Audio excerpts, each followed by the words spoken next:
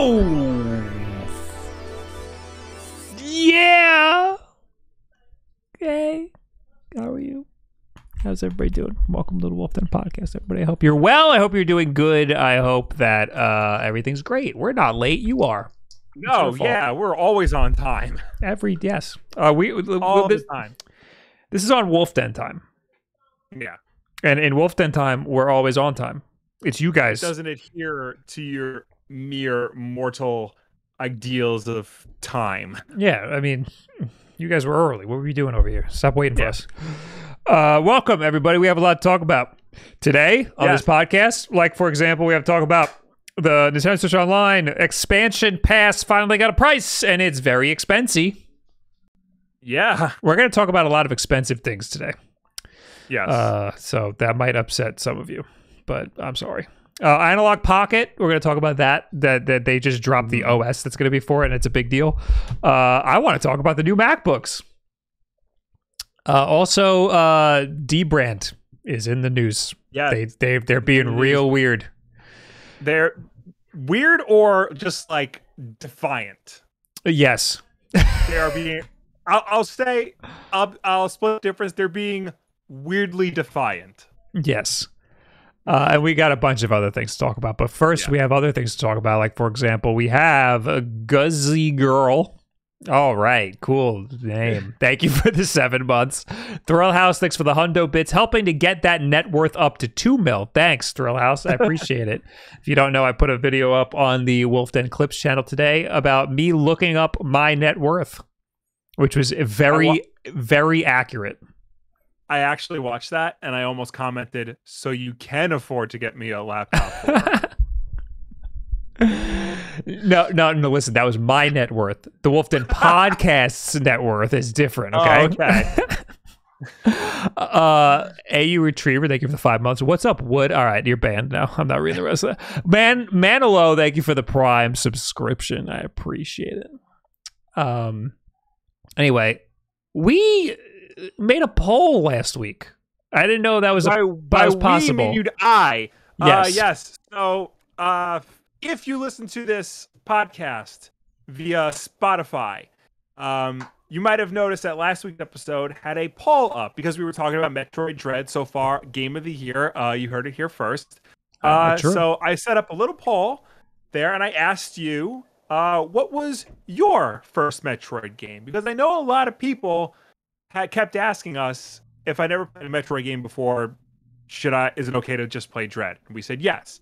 But we asked, and according to the poll, only 58 votes, but it's a first time going. 28% of you said that Super Metroid was your first Metroid game, which I found to be very interesting.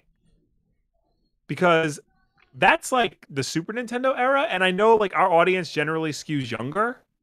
So I'm surprised that a lot of people said Super Metroid was their first Metroid game. Yes. That was a very popular Metroid game. Oh yeah, no doubt. It's one of the best games, period. It just took me, a little bit by surprise. The second choice with 24% was Metroid, like the guy from Smash Brothers. Oh, I didn't see that was an actual submission. They only let you have like what is it, like seven options. So I knew I wanted the last one to be a joke option, so that was a joke option, and you took it. You took it. And third was Metroid Prime with 16%. Okay, so what was my first? No, my first one was the original. Yeah, yours was. My first was Metroid Prime. Right. Yeah. So my first was the original, and then maybe it was Prime after that. Maybe I didn't play anything all the way until Prime. Yeah. Interesting. So, very interesting choice here. A lot of people played Dread as their first one, and you know what? I don't blame them. I think again, we were trying to drive home the point last week that Dread is perfectly fine to play if you've never played any of the other games before. Absolutely. It fills you in with all the context you need to get going, and then it just goes from there. You don't really need to know like what happens in all the other games to understand this. Correct. Yeah, I don't know why people are worried about that. I guess maybe they think that the story is like really important, but it's very much because I think it's because like now all modern games have like deep involved stories, and Metroid is the type of game, it's been around for years, and I guess just through osmosis people have learned of the story of the Metroids and stuff. But that's like, I know a lot about, you know, Master Chief's armor. I've only ever played one Halo game to completion because it's just a lot of things are out there. But Halo is another game like Metroid where the story doesn't really matter. And if you comment right now saying otherwise, you will be banned because you know I'm right. Well, are you on Wi-Fi? No. You're. I think you got to leave the Discord and come back. And while you do that, I will say, Silent Mongoose, thank you for the 4 months. Smash Brothers was my first Metroid game. Okay, well, you know what? That is a good point. Sora came out last night. I haven't touched Smash Brothers, so I have no comment on Sora. So don't ask me about Sora. I haven't touched Sora yet.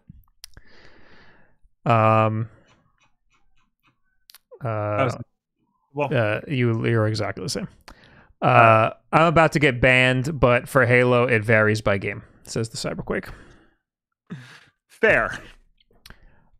Let's talk about the first topic today. Nintendo Switch Online's expansion pack gets a price. If you don't know what that is, they announced a few weeks ago Nintendo Switch Online is getting N64 and Sega Genesis games.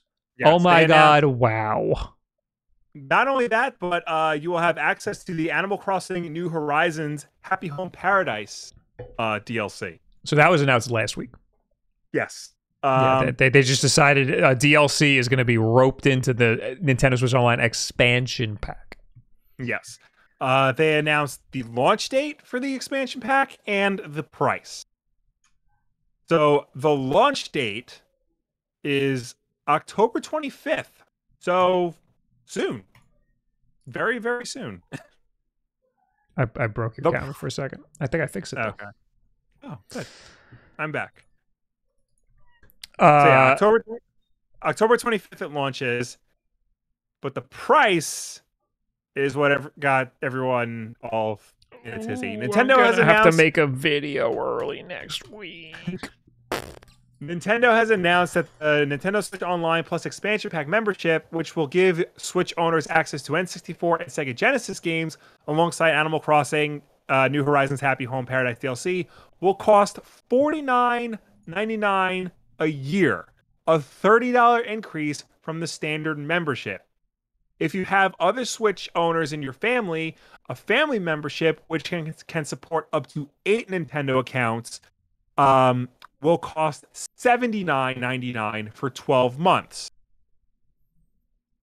For comparison, Nintendo currently offers a Switch Online membership for $3.99 for 1 month, $7.99 for 3 months, or $19.99 for a year.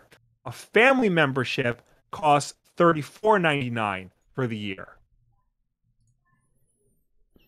Yeah, so we have a family membership, and we're probably going to continue using a family membership, and that's a lot of money. What was it before? $40 for family membership?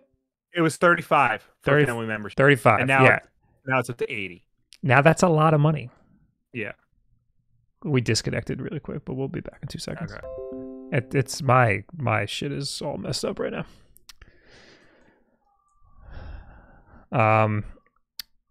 But anyway, so that's a lot. That's a hefty price increase. So it's more than double. Yeah, it's more than double, and all we're like, okay, it's kind of a big deal we're getting N64 games. It's kind of a big deal we're getting Sega Genesis games. Nobody is playing these Sega Genesis games. Nobody's playing these Sega Genesis games as much as they were playing NES and SNES games. And especially because definitely no one's playing it for N64. Especially because these Sega Genesis games, with the exception of 2, were already available on the Switch in another package. Right. So, I mean, it is a big deal that we're getting N64 games. We're getting 10 of them? Yes. Was it 9? Was it 9 or 10? It's 10. It's like an odd number, isn't it? Because Winback was like, well, one of them was like hanging off the edge. Yeah. It might be 9. But anyway, 9 or 10. And they're big deal games. So like I understand, like they're worth the money, but the problem is that it's such a big jump from the $20 a year people were paying all the way up to now 50. Well, but again, it's optional. You don't have to pay for this. Right. You don't need the N64 or Genesis games. But the thing that's weird is that you do need it to get the Animal Crossing DLC. You can buy the Animal Crossing DLC without this. Oh, I did not know that. They're throwing it in as like a bonus. So how much? On its own? Yes. $25. Is that a one-time thing? $25 one time? Okay, never mind. One time, yeah.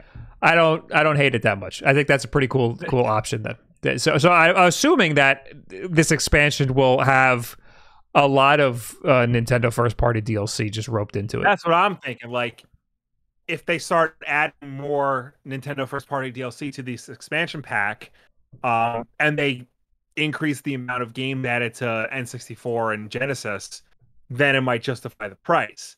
As of right now, it's really hard to justify that price. Right. A lot of people are saying they're hoping that we're going to get a lot more N64 games. And they've shown us a bunch that we're going to get. We're going to get Majora's Mask, and we're going to get F-Zero and stuff like that in the future. We're going to get Banjo-Kazooie. Yeah, those are big deal games. All these N64 games are big deal games. But if there's ones that you're hoping for, or maybe you're hoping that this expansion pass is going to get better, do not buy it now, because you should never buy something, especially a subscription service. You should never buy something that in the hopes that it will get better, because it could just never get better. I have faith that it will get better, but don't buy into it if you're hoping it will get better. We saw the games that they're going to add, but by the same token, look at how they've handled NES and SNES games so far on the Switch. We have a handful of like the classic Nintendo first-party games, and then you got like that weird firefighter game for the Super Nintendo. You have all these weird Jalico games for the NES that nobody remembers playing. Right. You know, it's a very spotty track record, and it's reasonable to believe that could continue with the N64 games. I mean, the N64 has a very small library as it is, but they'll probably, at this rate, fill it up with a lot of other weird stuff. Like we're getting Winback already. That's weird as it is, even though that is a cult classic. But we might get other random weird shit like Hybrid Heaven or one of the Clay Fighters or whatever. So a lot of people are saying one of the arguments is that with the Family Pass, it's less than $1 a month per person. Because you can have 8 people on the Family Pass, and that is phenomenal. That's great. That's awesome, and we like that. But nobody's doing that. Nobody's getting 8 people and having them all split the difference. And I don't think that's a very good. I don't think that's a great argument. Even if you have the regular year of Nintendo Switch Online just for one person, it's still a lot more money for people. Yeah. Like it's a significant amount more. Like I said, it's more than double what you're currently paying. Yeah, so I don't it's still a lot. I also see a lot of people are saying that this is an outrage, especially because they haven't fixed their online services. Like it's still online for a lot of their first party games are still pretty much garbage. I don't like that argument either, because it's not the subscription service's fault that the online is bad. It's the developers themselves. It's their fault the online service is bad. Well, I think because part of the reason why Microsoft has always charged for Xbox Live was to use that money and put it towards making their online infrastructure better. And that has been proven over the years to be the case. Because Sony, for the longest time, never charged for online. And it showed because their online service was really bad to the point where it got hacked and got shut down for over a month. Even when they started charging on the PS4, it just wasn't as good and as stable as Xbox had been because they had gotten the money to put into reinforcing it.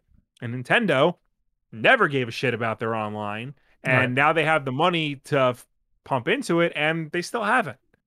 Yes, it's a developer by developer case, but if you're developing for a Nintendo platform, they should be able to help with the infrastructure and creating, the online experience for their system. The only thing that the only thing I agree with is that stuff like Xbox Live and PlayStation Network, they give developers tools to use, like how to find friends and having a party system and all that. Nintendo has trash tools for that. So Nintendo Switch Online, that money should go towards those tools for developers. Absolutely 100%.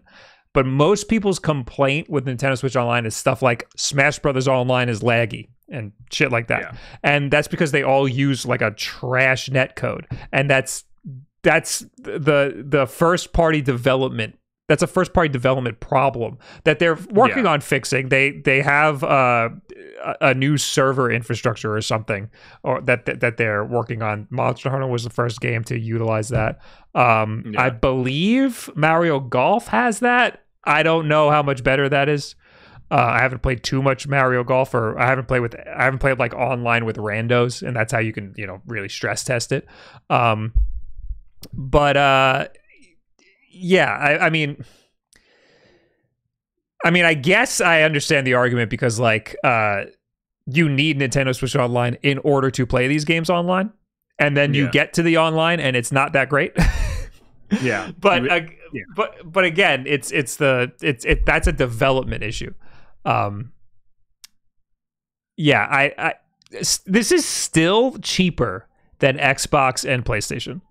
And those retro games that you're getting are worth it, at least to me. But I understand a lot of people aren't interested in playing retro games. Yeah, well, you got to remember, Virtual Console, N64 games on Virtual Console cost $10 each. And Sin and Punishment was $12 because it was an import. So already you're saving money getting them all at once rather than buying them individually. But at the same time, we have this, we've been trained because of Xbox Live, that if you're paying for an online service, you're paying for a good online service. And Nintendo has not really shown that they're providing that for the money you have to pay every year.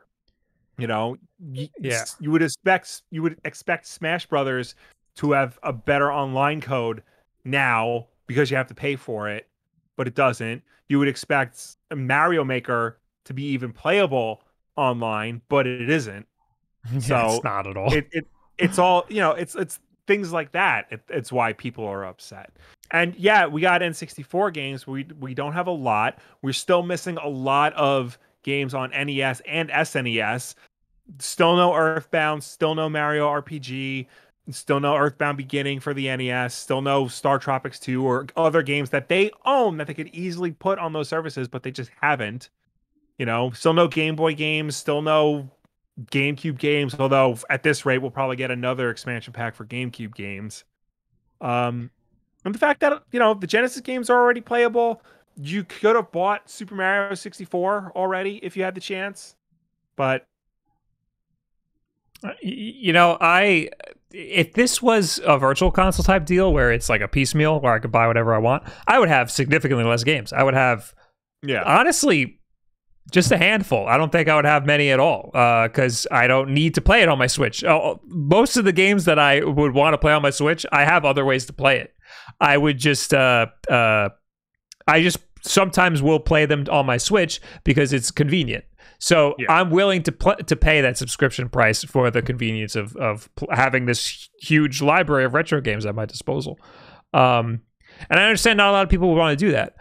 Honestly, I would only suggest Nintendo Switch Online for people who want to play first-party games online. I think the only one that's worth playing is Smash Brothers. I don't think any of the other first-party Nintendo games are worth playing online at all. I wouldn't suggest it for anybody. Splatoon, maybe.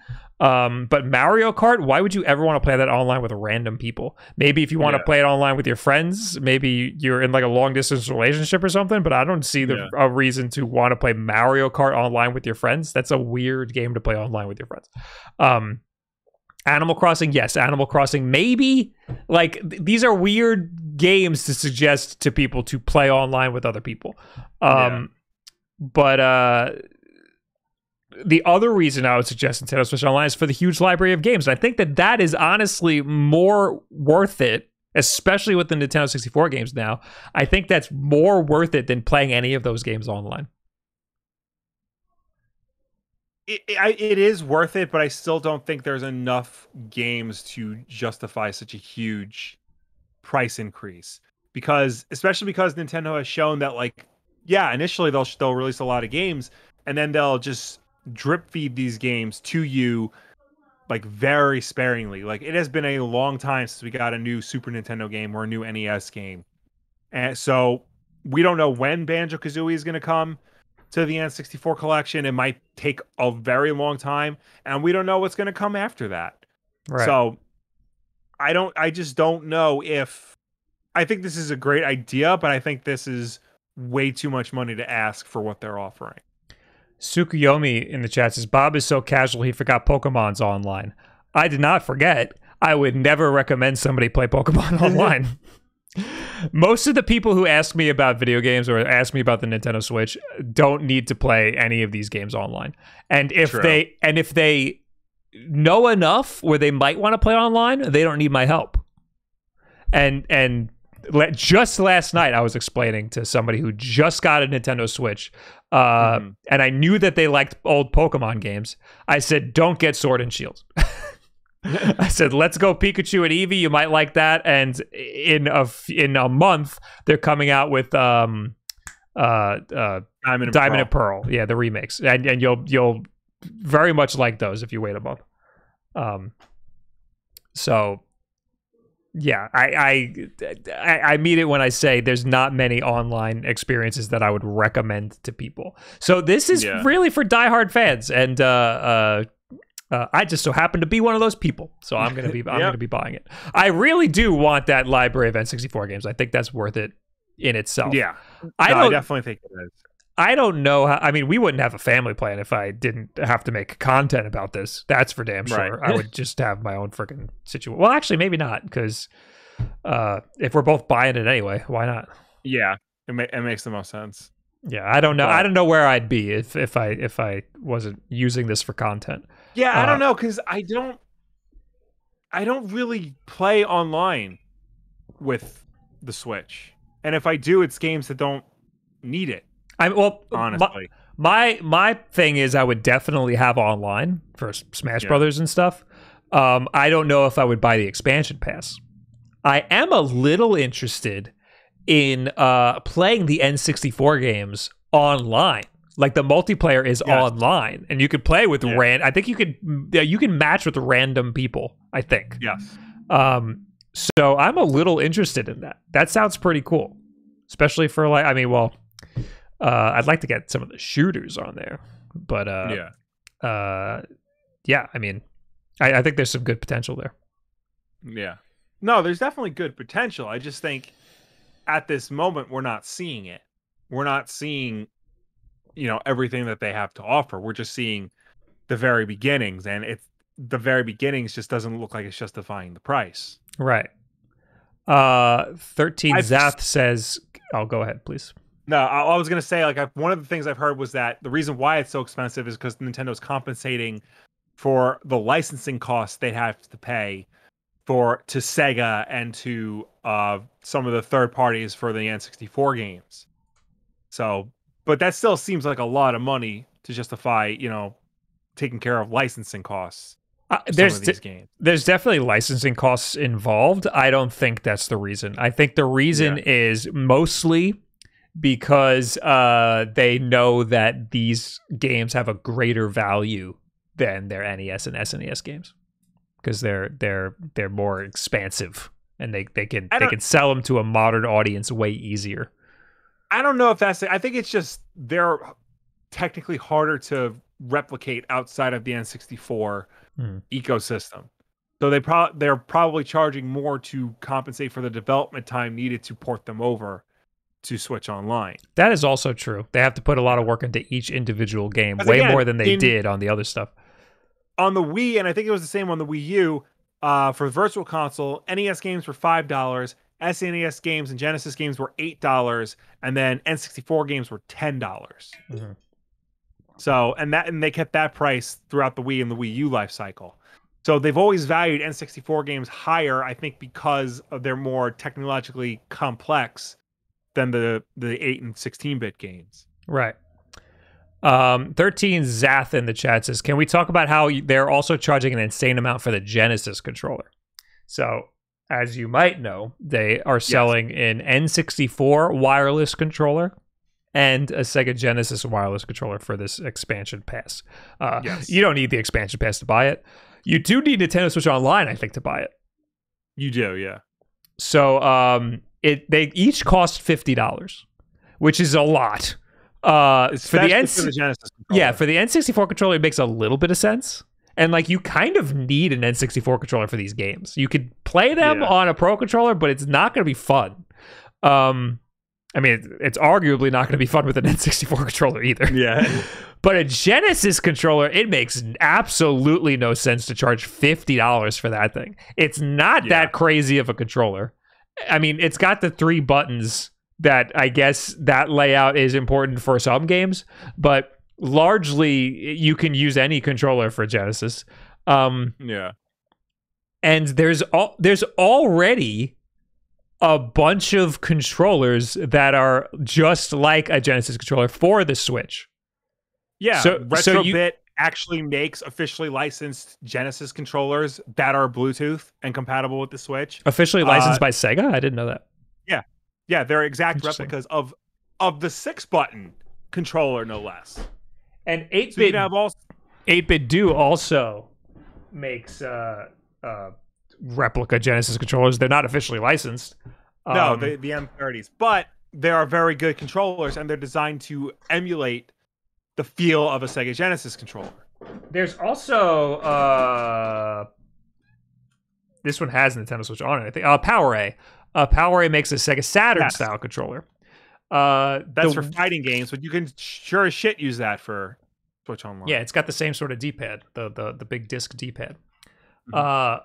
One problem with controllers like this, though, they don't work quite right with the button mapping of the Genesis collection on the Switch. Some of them are weird. Yeah. Like the 8-bit Do one is a little, like, doesn't work quite right. I'm not sure about this one.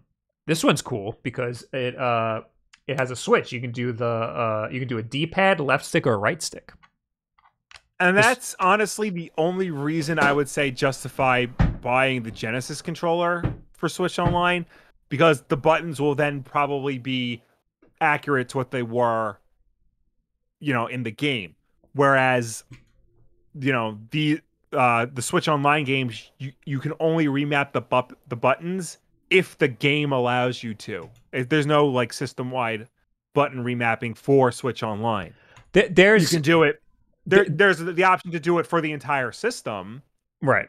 But not for specifically for Switch Online. No, in Switch Online, you can change. You have 2 button mapping options that are hard set. Yeah, you can move the B button to the top or bottom. Like for the NES games, you can swap. You could swap the buttons so the B button is horizontal or vertical, basically. But I'm talking about like completely like remapping the buttons. That's a problem they're going to run into with N64. N64 games need a good button mapping option. And I'm not even sure if you can remap the... So there is a system-wide button remapping that you could do on the Nintendo Switch operating system entirely. And it works with the Pro Controller, it works with the Joy-Con, and it works great. And it memorizes what controller you have. So if you... and I think it memorizes per game. I'm not too sure about that. But I know it memorizes the controller. So if I plug in my Pro Controller, I can set it to have the buttons mapped a certain way, and it's pretty robust. You can pretty much map whatever you want. I'm not so sure that it works with the Nintendo Switch Online controllers. So it might not. And that would be a huge miss. They have to know that they have to do something, especially with N64. Genesis is also going to be a problem, though. That C button is going to need to be mapped in some way. So, yeah, especially with N64, they're going to need some button mapping. And if it worked per game, that would be better. Because the C buttons are... If you're using a Pro Controller, those C buttons need to be mapped in some way. Like certain games, you can use the right stick. Certain games, you're not going to want to use the right stick. Yeah. Like Ocarina of Time, using the right stick is not going to be fun. So, and I'm already getting a lot of questions about people asking me what controllers are going to be good for this, or if the Horay Admiral is going to work. Right now, there are 0 N64 controllers for the Switch. There's the Horay Admiral. You can use an adapter to plug it in USB to the Switch, and it just so happens to work. But you can't remap the buttons or anything.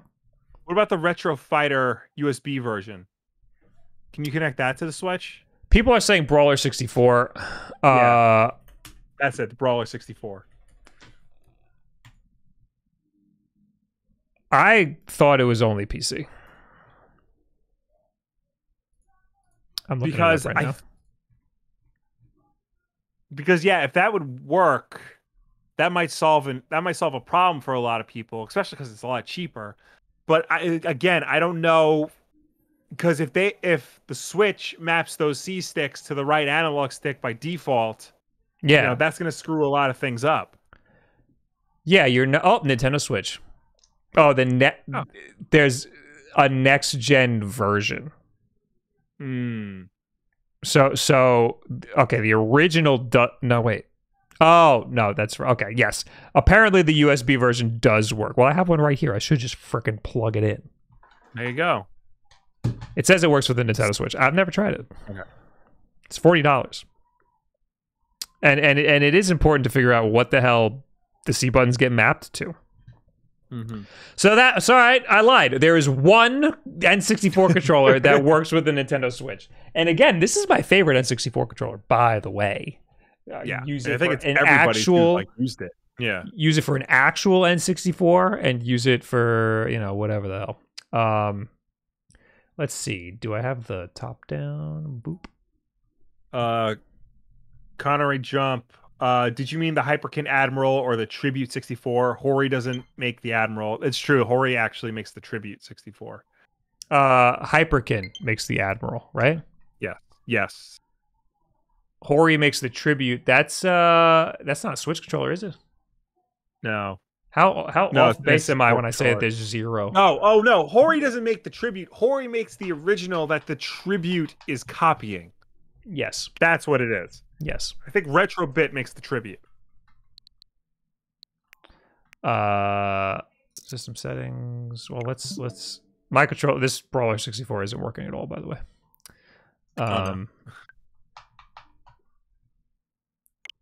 Let's see. Your light theme is killing Pork Chop's eyes, by the way. Hey, Pork Chop, shut up. Put on sunglasses, idiot.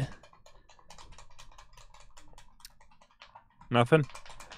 Nothing. Honestly, this might not be one that works with the Nintendo Switch. This might be an older one.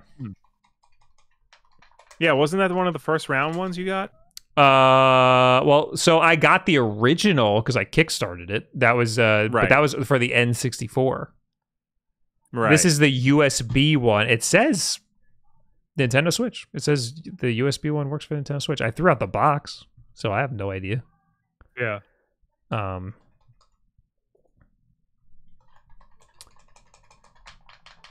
Yeah, I don't know. It doesn't work. Worth a shot. We tried. I will try this again when Nintendo Switch Online comes out. Again, even if you do have one that works, you don't know what the button map is going to be. So that's going to be potentially a problem. And I bet you it's going to not be great. I bet you there's going to be a lot of hiccups because Nintendo doesn't give a shit about these third-party controllers. Do you have a Pro controller wired setting on, Bob? That shouldn't matter for. Yeah. That only matters for the actual Pro controller. Yeah. So for the record, Chad is wrong 100% of the time, says Trouble. I mean, no, their website says that it works with the Nintendo Switch, so clearly something's just wrong on my end. Maybe I have one that doesn't work with the Nintendo Switch. I don't know. But yeah, again, we won't know until we get this stupid thing. And it comes out next Monday? Next Monday is when we're getting the N64 games. So yeah. I don't know when I'm getting the controller. Oh, another thing. Says the controller ships on Monday. Another thing. So if you, yeah. Sorry, go ahead. Is that a popular mod with the N64 controller is to put a GameCube thumbstick where that thumbstick is. Now, the thumbstick on an N64 controller is absolute garbage. And it looks as though this is the exact same thumbstick, even how like tiny and fragile it is. Yeah. So that's gonna wear down real quickly because they always do. I got the GameCube style thumbstick, and I bought another N64 controller. So I'm going to do the mod on an actual N64 controller, and then I'm going to see if I can do the mod on this new N64 controller. I'm going to see if it's possible. I was going to say I'd be interested to see like what the insides of this N64 controller are, if they are different from an original one, because they did add like the home button and I think a capture button on it. They closed up the memory card port on the back, so you can't put a memory card in there. Kind of sucks. But I also wonder if they were able to figure out a way to reinforce the analog stick or not.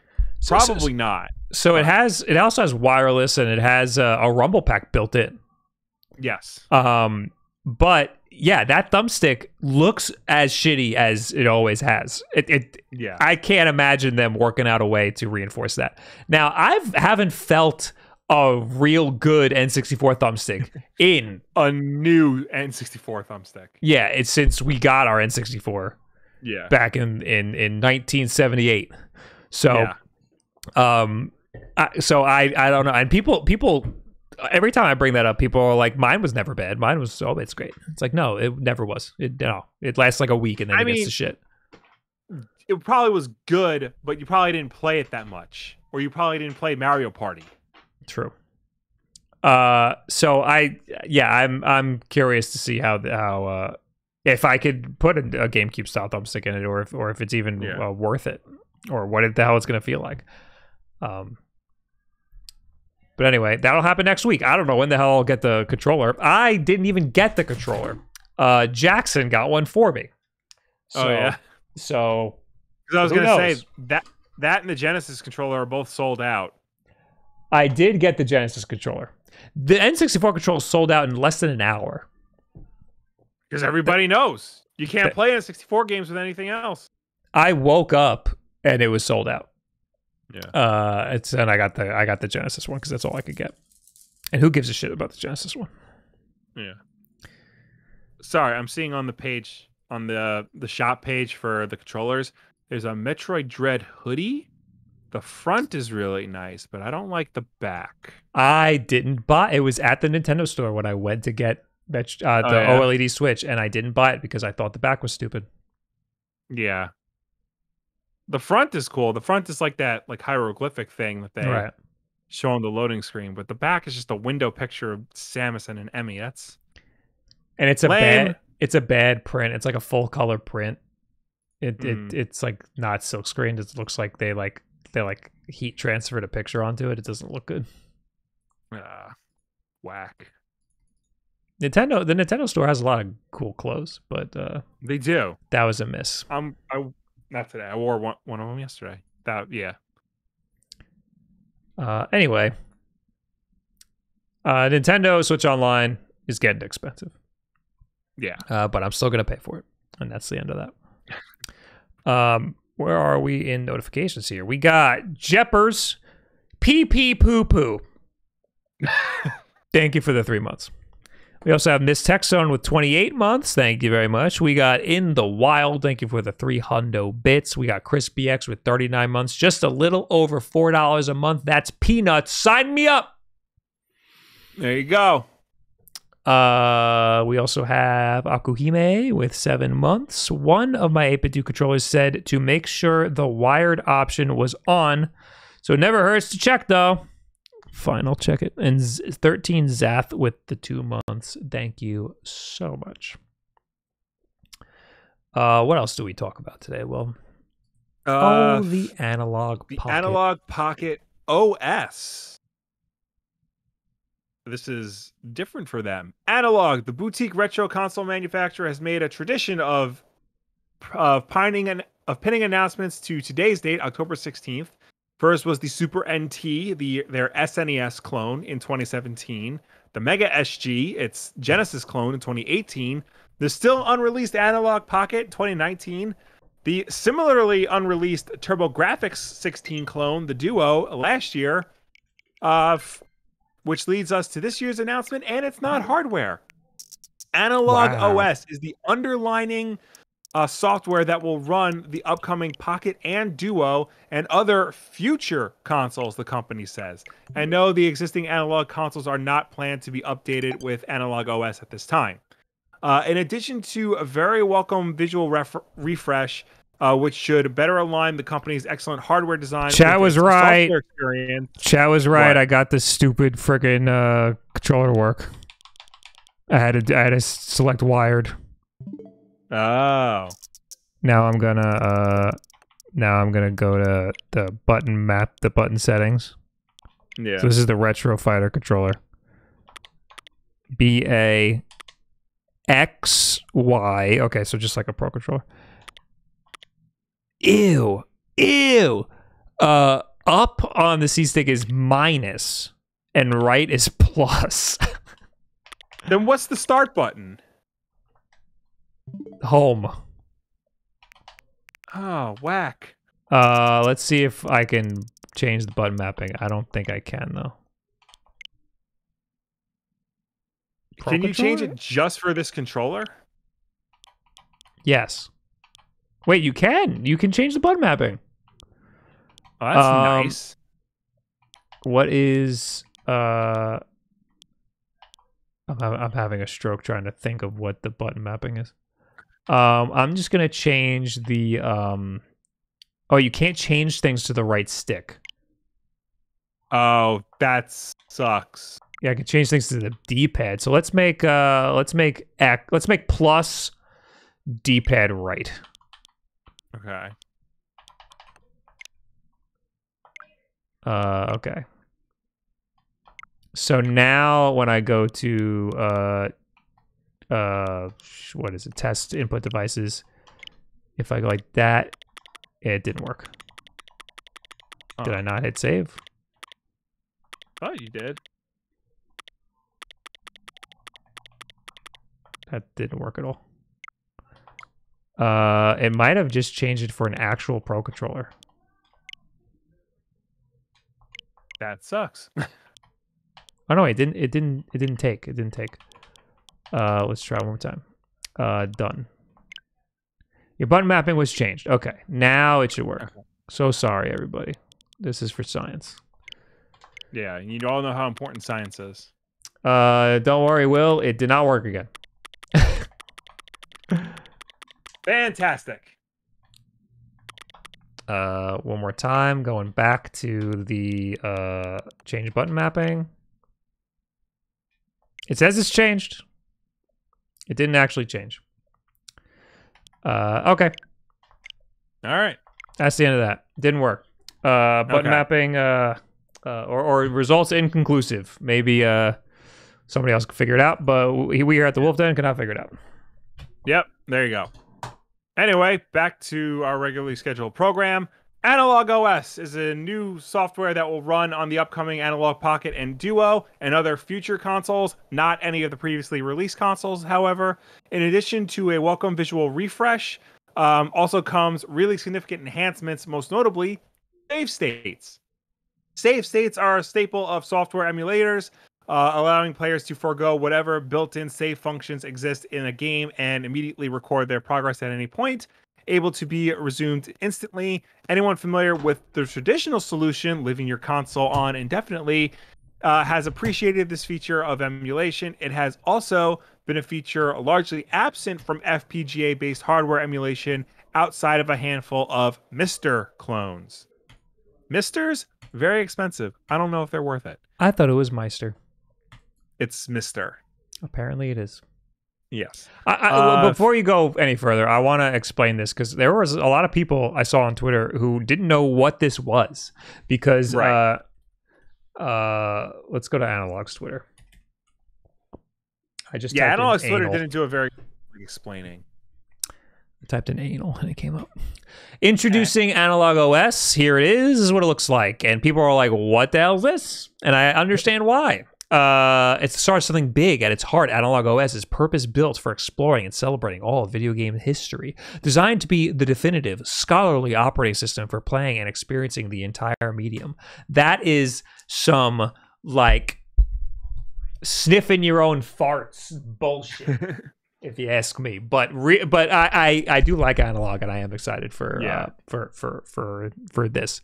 Like, once you get past their flowery language, it's really just an OS for the Analogue Pocket. But it's also gonna be an OS for their future consoles. Yes.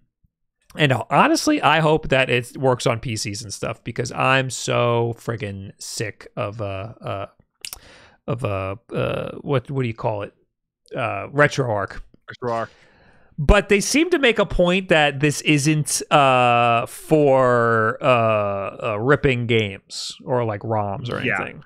No, they're very big on like being as legal as possible, I guess you can say.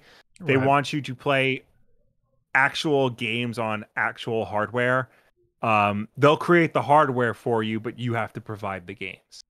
Right. So yeah, there's a lot of in their little tweet thread. There's a lot of great pictures. They have really great graphic design. They have really great user experience. I like everything that they do. But yeah, it seems like they're putting a lot into this OS. If you want to continue the article, you can go ahead. Thank Kevtris, Analogue's Christopher Tabor told Polygon, referring to Kevin Horton, its director of FPGA development.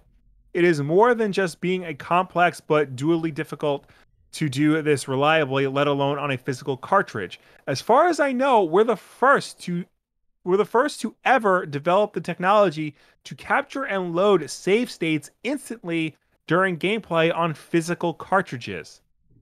He's referring to most of the time when you try to emulate old games and you implement save states into them, it's through software emulation. It's never really, according to him, it's never really been done with actual cartridges before, unless you rip the ROM from the cartridge. This is doing it in real time on the cartridge itself. Yeah, how would that work?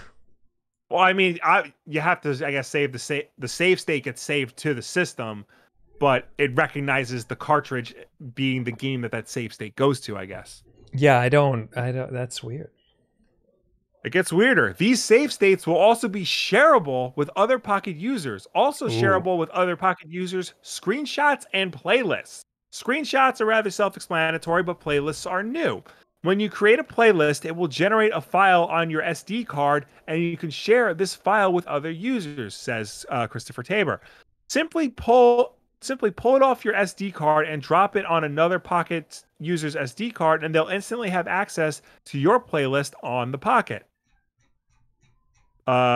What is a playlist exactly? So it must be. So again, you can't share games. That would be illegal. So the playlist must just be a collection of games that you then have to get yourself. Powering the playlist functionality is a new database that Analogue is calling Library. It is built around a new level of standardization in terms of game title standardization, franchise, publisher, and developer organization, revision, depth, and more. It is being carefully curated by experts and researchers in conjunction with collectors with access to complete game sets. The ultimate goal of library is to be the end-all scholarly database for all of video game history. Library will take full advantage of Analogue developed proprietary technology to read physical game cartridges and detect all possible information on the game cartridge down to its revision.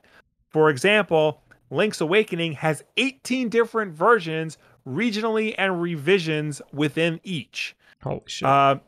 Many of these versions and revisions have differences from game art to graphics, text changes, bug fixes, and other quirks.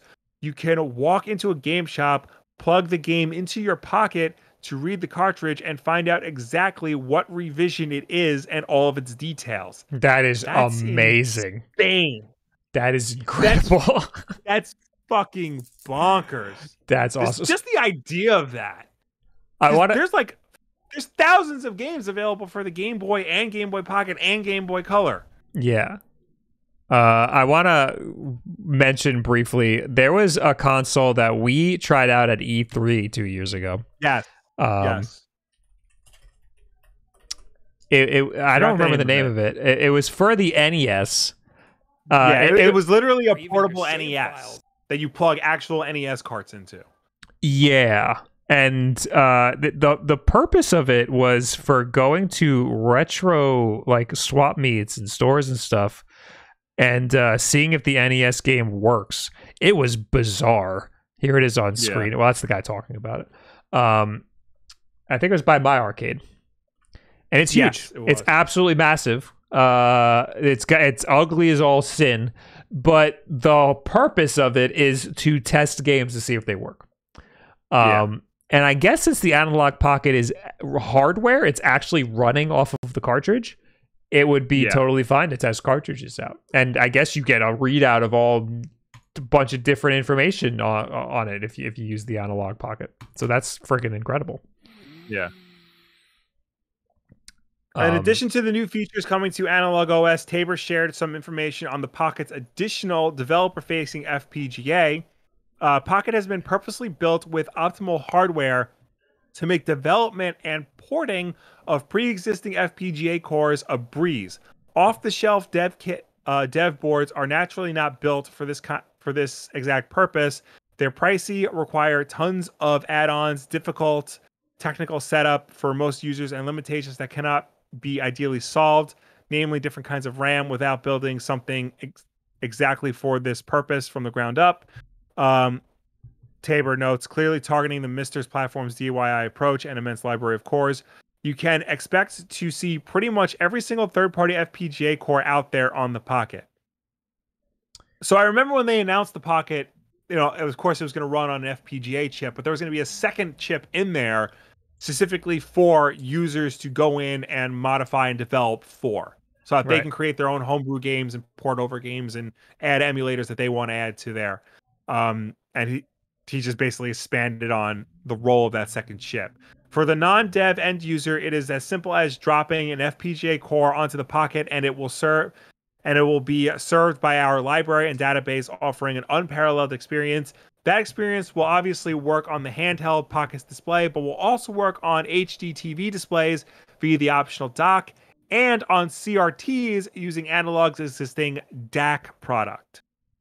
While Analogue OS sounds exciting, the Pocket was announced 2 years ago now, and it's been delayed again to December. There are still plenty of frustrated would-be buyers who missed out on pre-order window for the units that still haven't shipped yet. Tabor says more Pockets will be back in stock and shipping a bit after pre-order ship. Trust me, we're doing everything we can to keep these in stock. COVID hasn't done anybody any favors, but we've gone to great lengths to produce as many possible and continue to do so. I never got one. I thought me neither.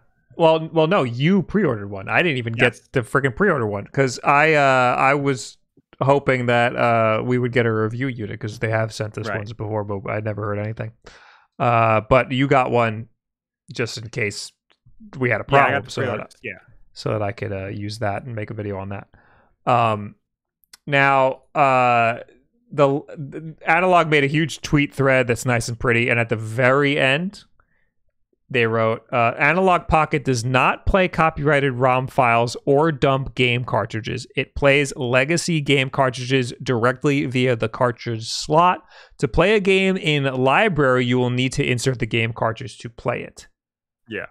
I will add another asterisk on top of their asterisk. The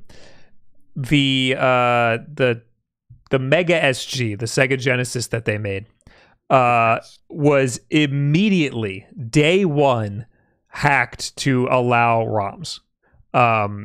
So the fact that this whole thing is so open source and they make it really easy for developers to screw with, I would be surprised if you can't eventually dump a ROM out of it. Again, don't buy things for the eventual maybe, but yes. I'd be surprised if you weren't able to actually dump ROMs on this thing. I mean, that changes some things like going to a game store and popping it in. You could potentially just dump a whole ROM out of it.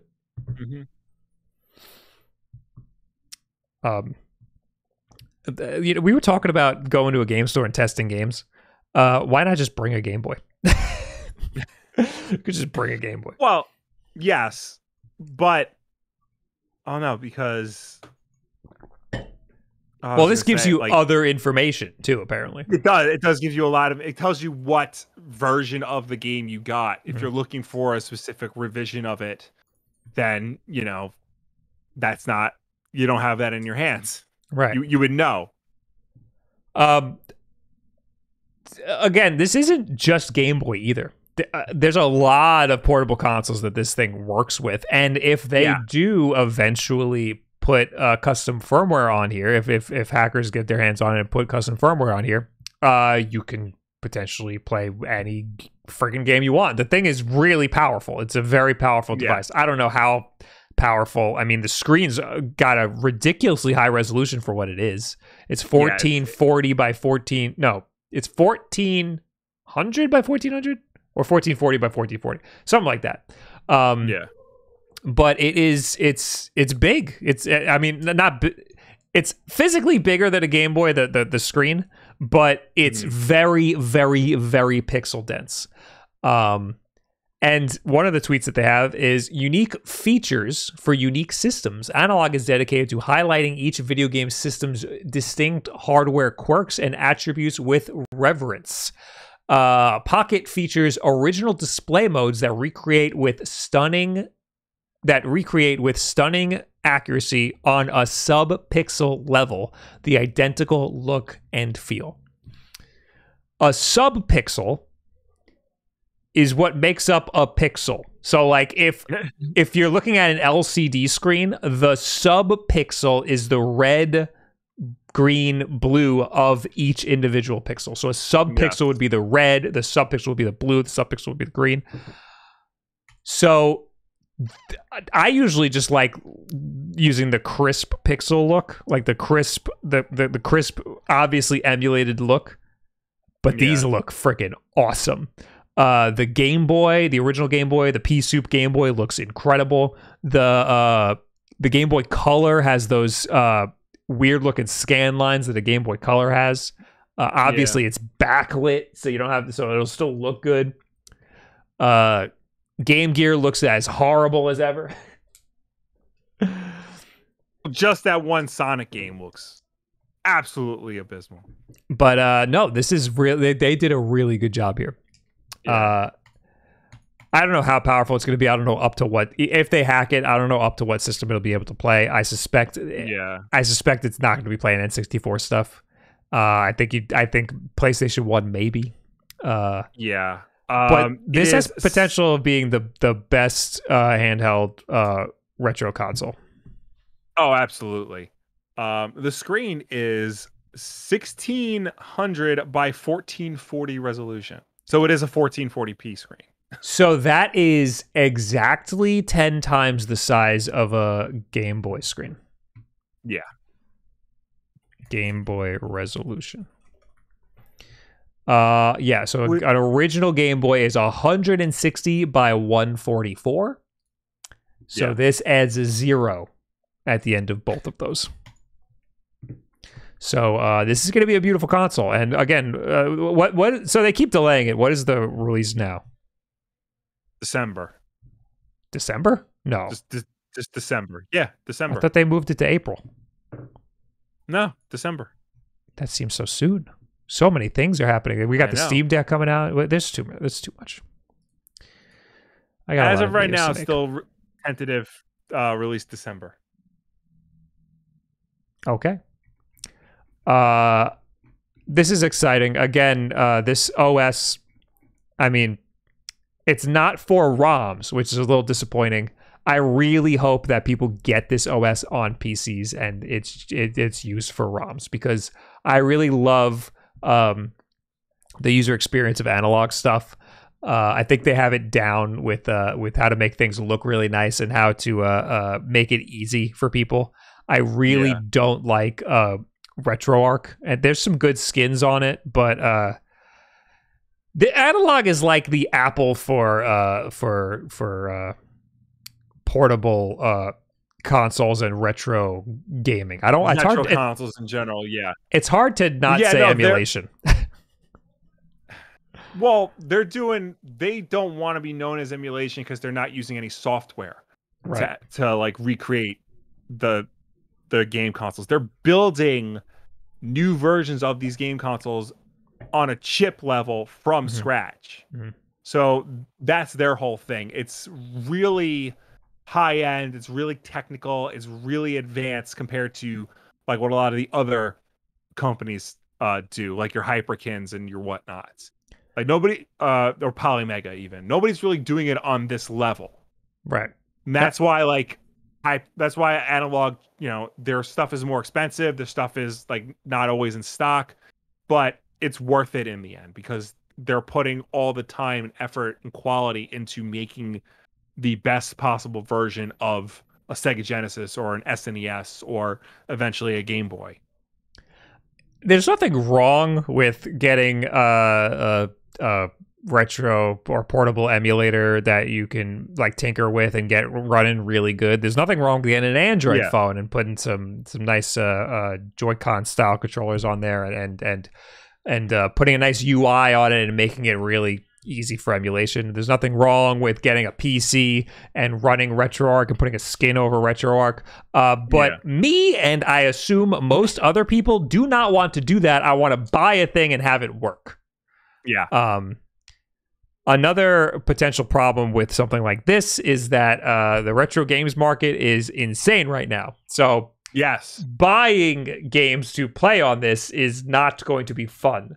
Luckily, we already have a lot of games that'll work great on this. Yeah. And I made sure to get the Game Gear adapter so we can play our Game Gear games again. Again, I have a lot of faith that this is going to end up emulating stuff very well.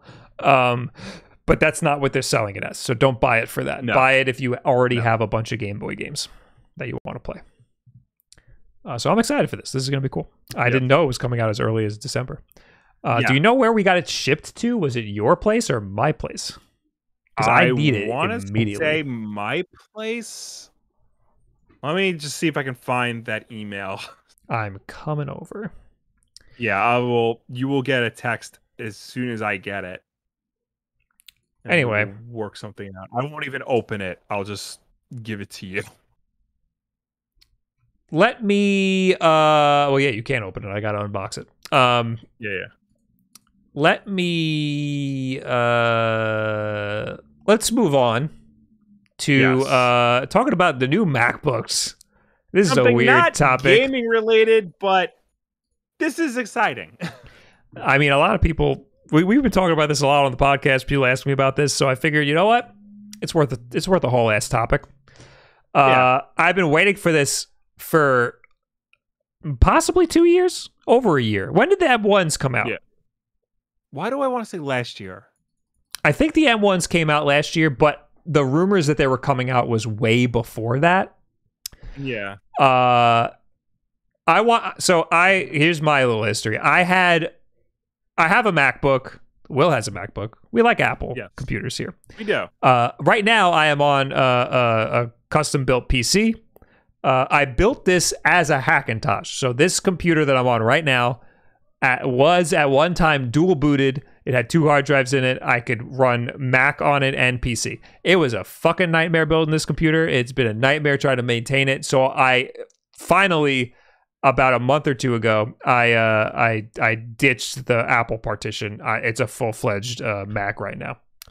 I mean, I'm sorry, it's a full-fledged PC right now. So for the past 2 months or so, I've been editing and doing everything on Windows. And for the love of God, I want to die. I'd much rather be doing this on Mac.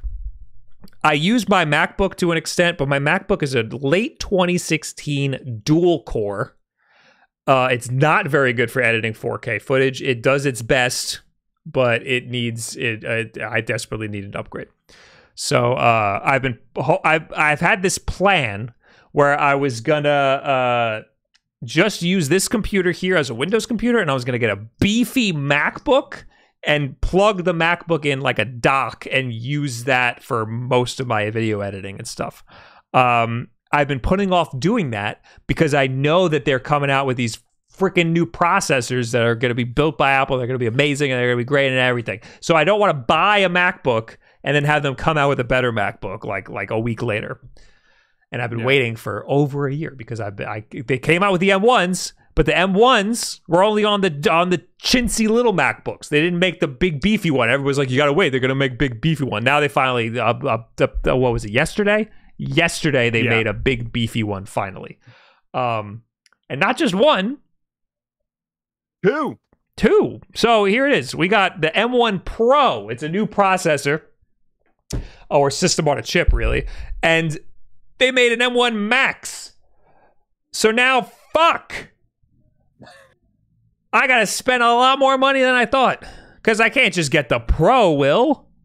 I'm gonna be pissed later when I go to edit one thing one time in After Effects.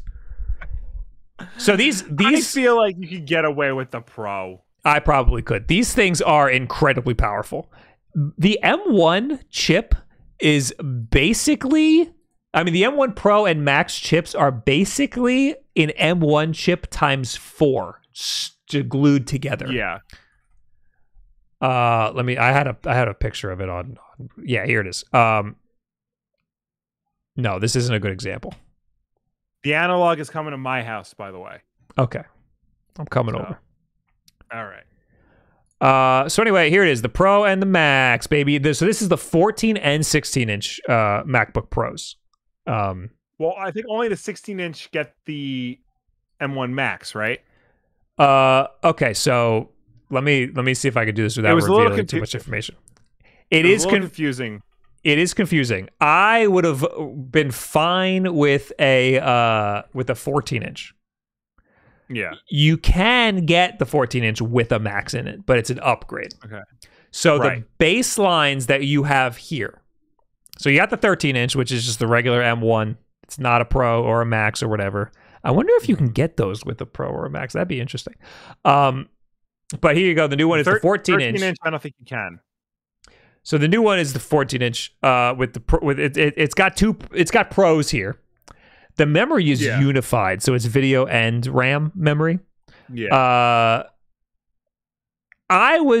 So you can just get the 14-inch and upgrade it to the Max, but the specs that they have here, you can go to the 16-inch and then you have the Pro, and then all the way at the end is finally the Max. This one, it's a 10-core CPU, 32-core GPU, 32 gigabytes of unified memory. That means it's shared between RAM and video memory. And it's got 1 terabyte of storage. And again, this is the Max, and it's $3,500. And it's the one that I got.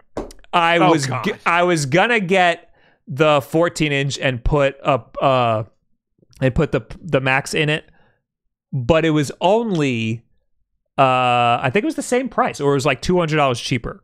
It really didn't save any money just getting the 14-inch. Plus, I think you get more video unified memory if you just freaking get this one, the 16-inch. Yeah, it's fucking ridiculous. But I figured this is gonna be my main rig. This is what I'm gonna be using for everything. So I might as well go balls to the wall on it.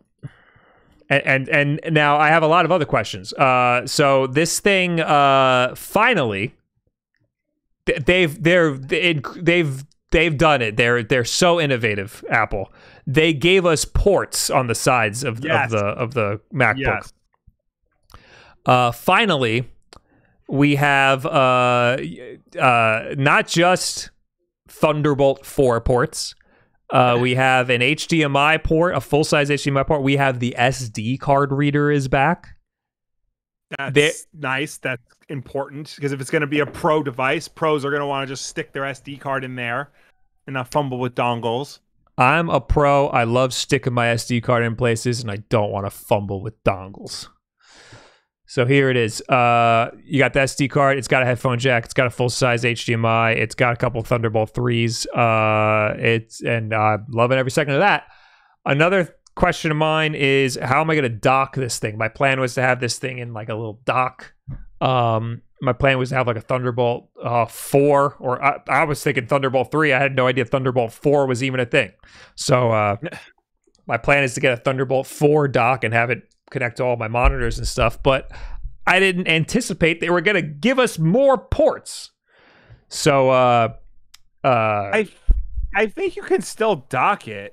No, you can. You absolutely can. It's just I might want to use the HDMI port now instead, so I can free up more ports.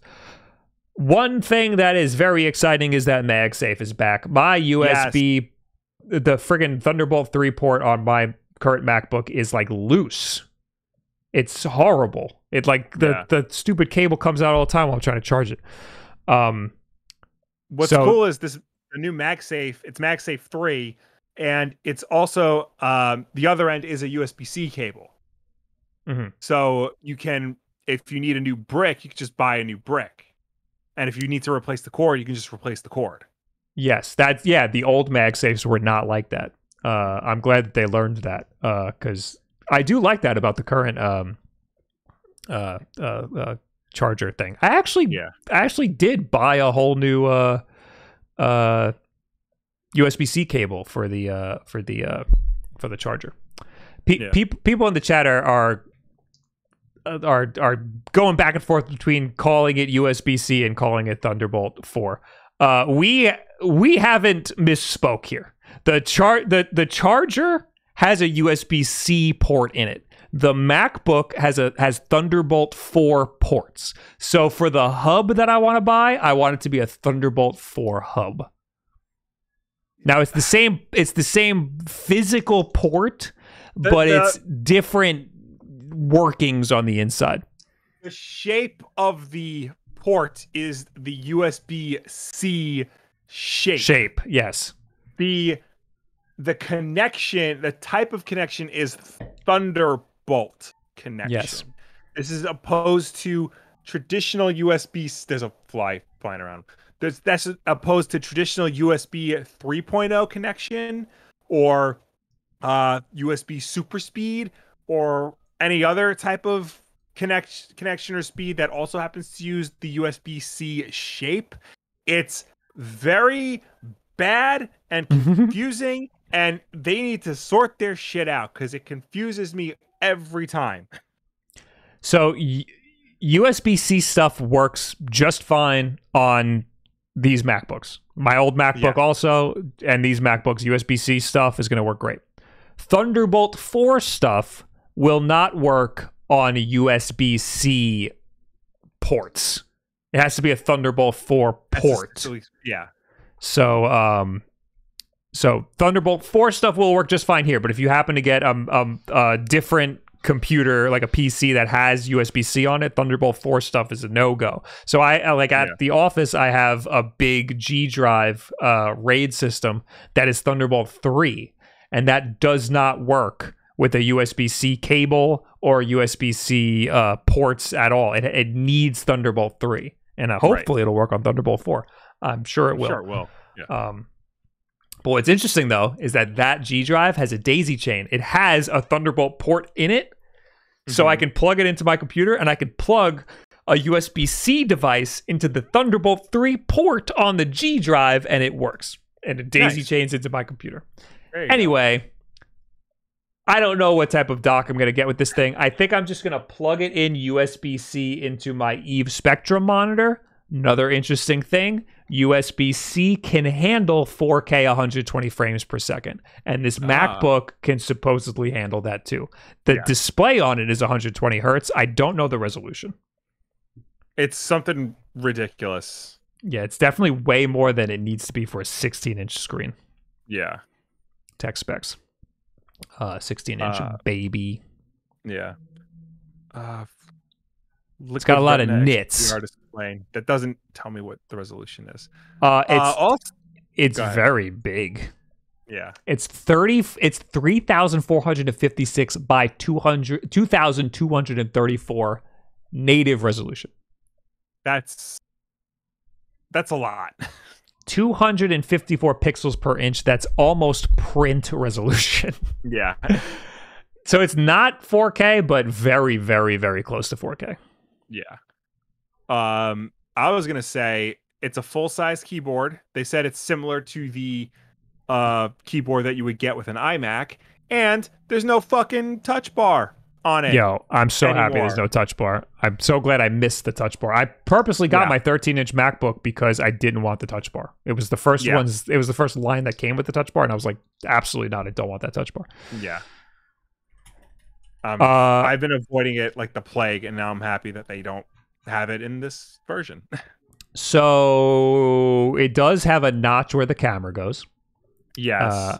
That is very annoying, but that's where the taskbar is going to live. Yeah, so it's really not a big deal. Yeah, I don't think it's going to be as bad as everyone thinks it's going to be.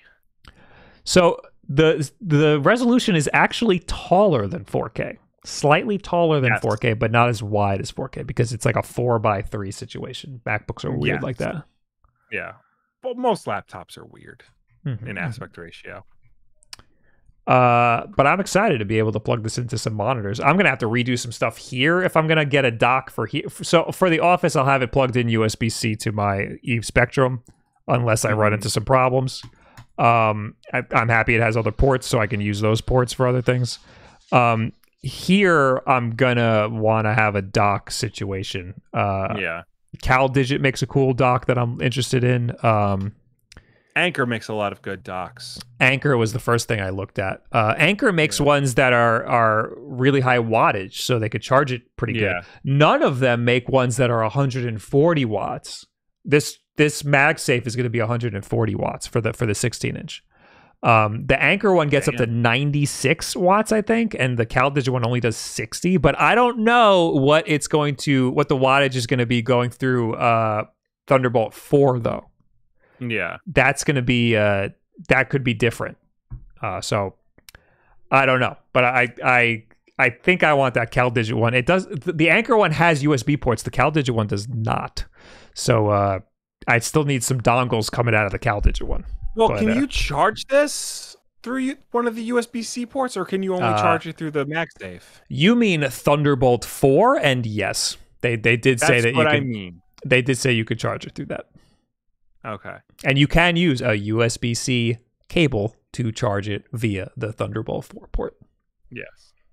But it has to be a USB-C cable that's rated compatible with charging, not just data transfer. Correct. That's something you gotta fucking worry about. There's ones that have transistors in them, which are important because you could blow out your frickin' computer if you don't use that. Yeah. I would never recommend taking a Nintendo Switch charger and plug it in your MacBook that way. That you're gonna run into some problems. So anyway, I'm excited about this. Supposedly it's shipping next week. I plan on making a video about this on the personal channel. It might take a while to come out though because it's not a priority to me. And plus, I want to take a little while to use it and see how it is for video editing. I suspect it's going to be fucking incredible. So another big reason I got it was because it has even the regular Pro one, not even the Max. The Pro one has special threads in the processor just for video. So hardware accelerated H.264, ProRes RAW. It's got a video decode engine, video encode engine, ProRes encode decode engine separately from the other ones, and it can handle multiple streams of 4K and 8K video. And then the Max one just multiplies that. So yeah. It's going to be a fucking beast. I'm a little worried about thermals, but because it is a MacBook and I might have the lid closed when I'm using it, but I'm not doing like 3D rendering. I'm really just going to be editing 4K footage. So everything I've seen from like the MacBook Air and the first gen MacBook Pros with the M1 chip say that like it runs, it doesn't overheat like at all. It runs very well. So I'm assuming that this is going to be the same thing, because that's part of the reason why they ditched Intel, was because Intel couldn't handle the thermals that Macs were outputting. I'm glad they started making their own chip, because it seems like they can do a lot more for themselves. I mean, they used to do the freaking what was it called way back in the day before they used Intel's the Power PC. Yeah, right? And everybody hated those. Yeah. But now they're back on it because it looks like they can. It looks like they're able to do some stuff. I mean, well, I think they've learned from the iPhone and the iPad, making their own chips for that, and then subsequently all their other devices. Why not make it for a computer? Dragon's Path with the 2 months, thank you, says, what kind of gaming you think the Macs can do? Max settings 120 frames. They talked about Unity and they talked about game development and playing games on the M1 Macs, and it seems like a powerhouse for playing games. I have little faith that any developer is going to develop anything for it.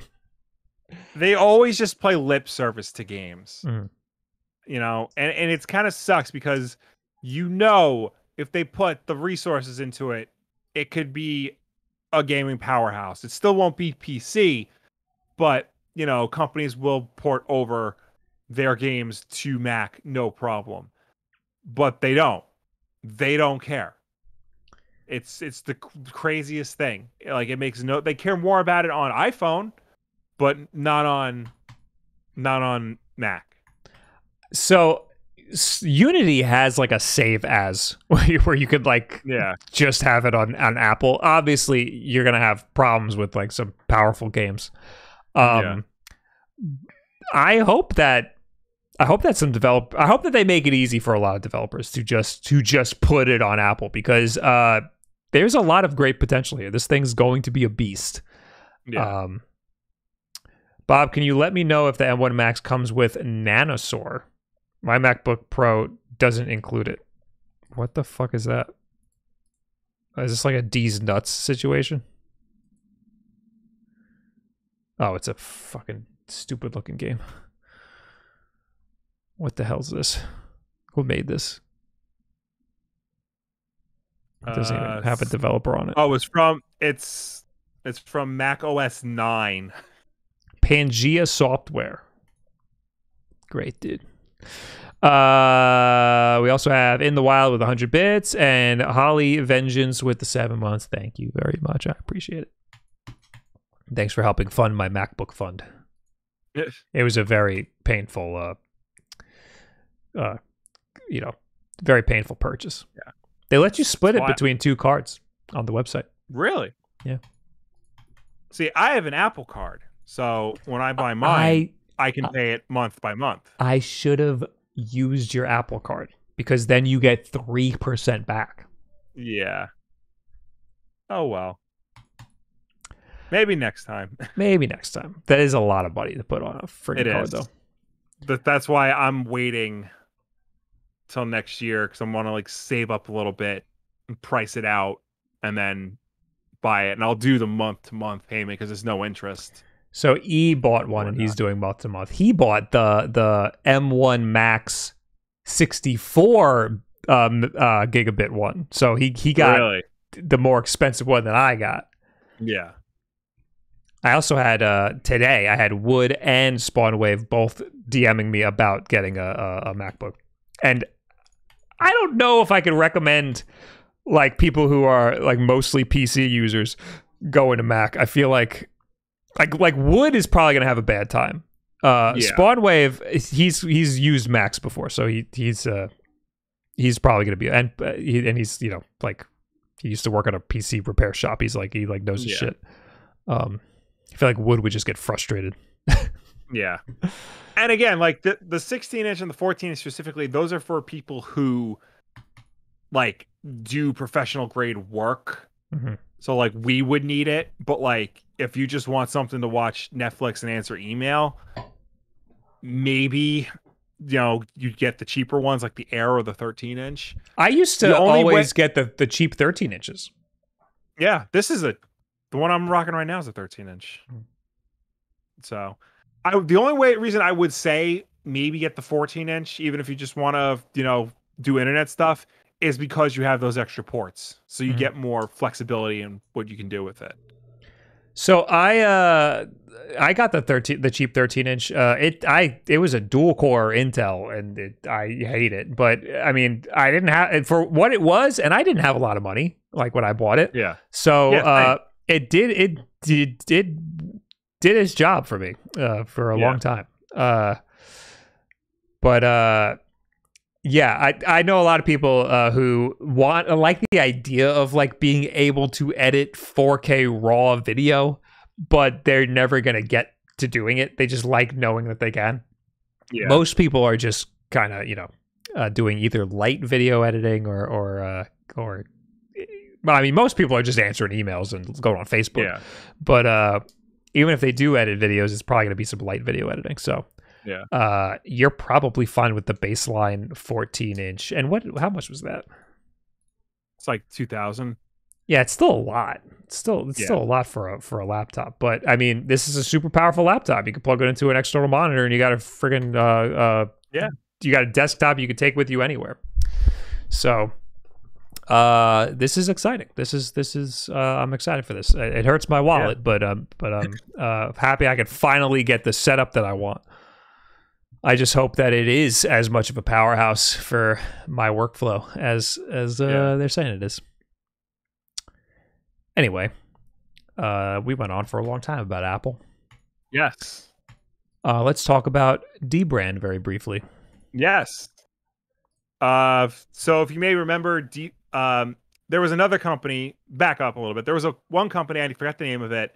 They've tried to make third-party faceplates for the PlayStation 5, because as you know, the white faceplates can come off, and this company made replacements for them in black.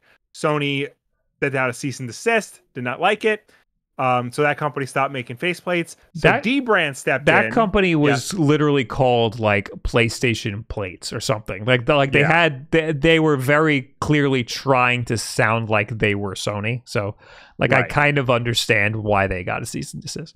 Yeah. So Dbrand stepped in and said, all right, we'll do it. Sue us, Sony. And Sony did. Dbrand began selling dark plates earlier this year. Gamers who weren't satisfied with the PlayStation 5's stark white faceplates for aesthetic reasons could replace them with black dark plates. In an announcement post from Reddit last year, the company responded to a query about Sony taking dark plates down with, "We encourage them to try." They also said, "Sue us, Sony," in the post. It seems Sony is threatening to do just that. Dbrand itself posted the cease and desist letter to Reddit with commentary, and this is one of the quotes. "Notwithstanding Sony's serious concerns about Dbrand's conduct, and despite your company's adoption of the tagline, 'Go ahead, sue us,' presumably with Sony in mind, Sony would like to offer Dbrand the courtesy of resolving this matter without the initiation of formal legal action." Dbrand points out in their Reddit-based refutation, the symbols that Sony are claiming the company infringed on are the triangle, X, circle, square buttons. Dbrand points out that these altered symbols on the dark plates, they altered the symbols on the dark plates, so they don't exactly resemble those used in Sony's own plates. It also compares itself to car afterparts manufacturers. So that was one of the things. Sony added a bunch of Dbrand added like knockoff versions of the X, circle, triangle, square on their faceplates, kind of like as a mocking of Sony. And Sony's like saying like, no, we trademarked those. Yeah, I read through this whole thing. They also compare themselves to Squid Game. They were like, Squid Game used the Sony symbols. Sue them. Yeah. Like when I saw it before I started watching Squid Game, I'm only an episode in, but like I saw that meme going around, and I'm like, is that a Sony thing? It's missing an X. Yeah. But Yeah, I mean, I get where Dbrand's coming from. I also get where Sony's coming from. But they do compare themselves to aftermarket car part manufacturers because, yes, it would be weird if you bust your bumper and you can only buy a Ford bumper, Wow. I mean, unfortunately, that's the way a lot of cars are going nowadays. Yeah. You have to go to the dealership to replace parts and stuff. So, it shouldn't be too weird to get an aftermarket faceplate. I mean, but it shouldn't be, but it is, because I know Sony, they specifically designed those faceplates to better compensate their thermals in there, because the PS5 runs very hot. Mm-hmm. And it's got all those fins and stuff so that it can take more air in and push out all the hot air. Right. So they're probably very protective of that design. Dbrand also says that they don't have a patent on the panels. They have a patent on the entire PlayStation 5 that is pending. Yeah. But I'd say the patent on the whole PlayStation 5 is probably enough, because this is 2/3 of the PlayStation 5. Yeah. So I don't know if that argument withstands, but I am not a lawyer. Anyway, I would say they should be fine, but I think legally they're probably not fine. Well, yes. Just in case, Dbrand has revealed a brand new design for its PS5 dark plates just days after yanking the original designs from sale. Yes.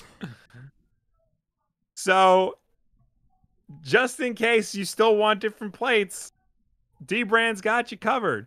Dark Plates 2.0 look a little different from the original model. While they still attach to the sides of the PS5, the new dark plates are more rounded instead of having quite as much of the sharp popped collar look that's closely associated with Sony's console.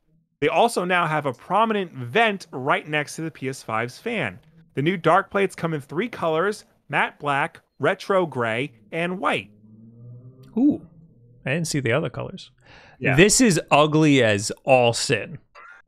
I already think the PlayStation 5 is ugly. I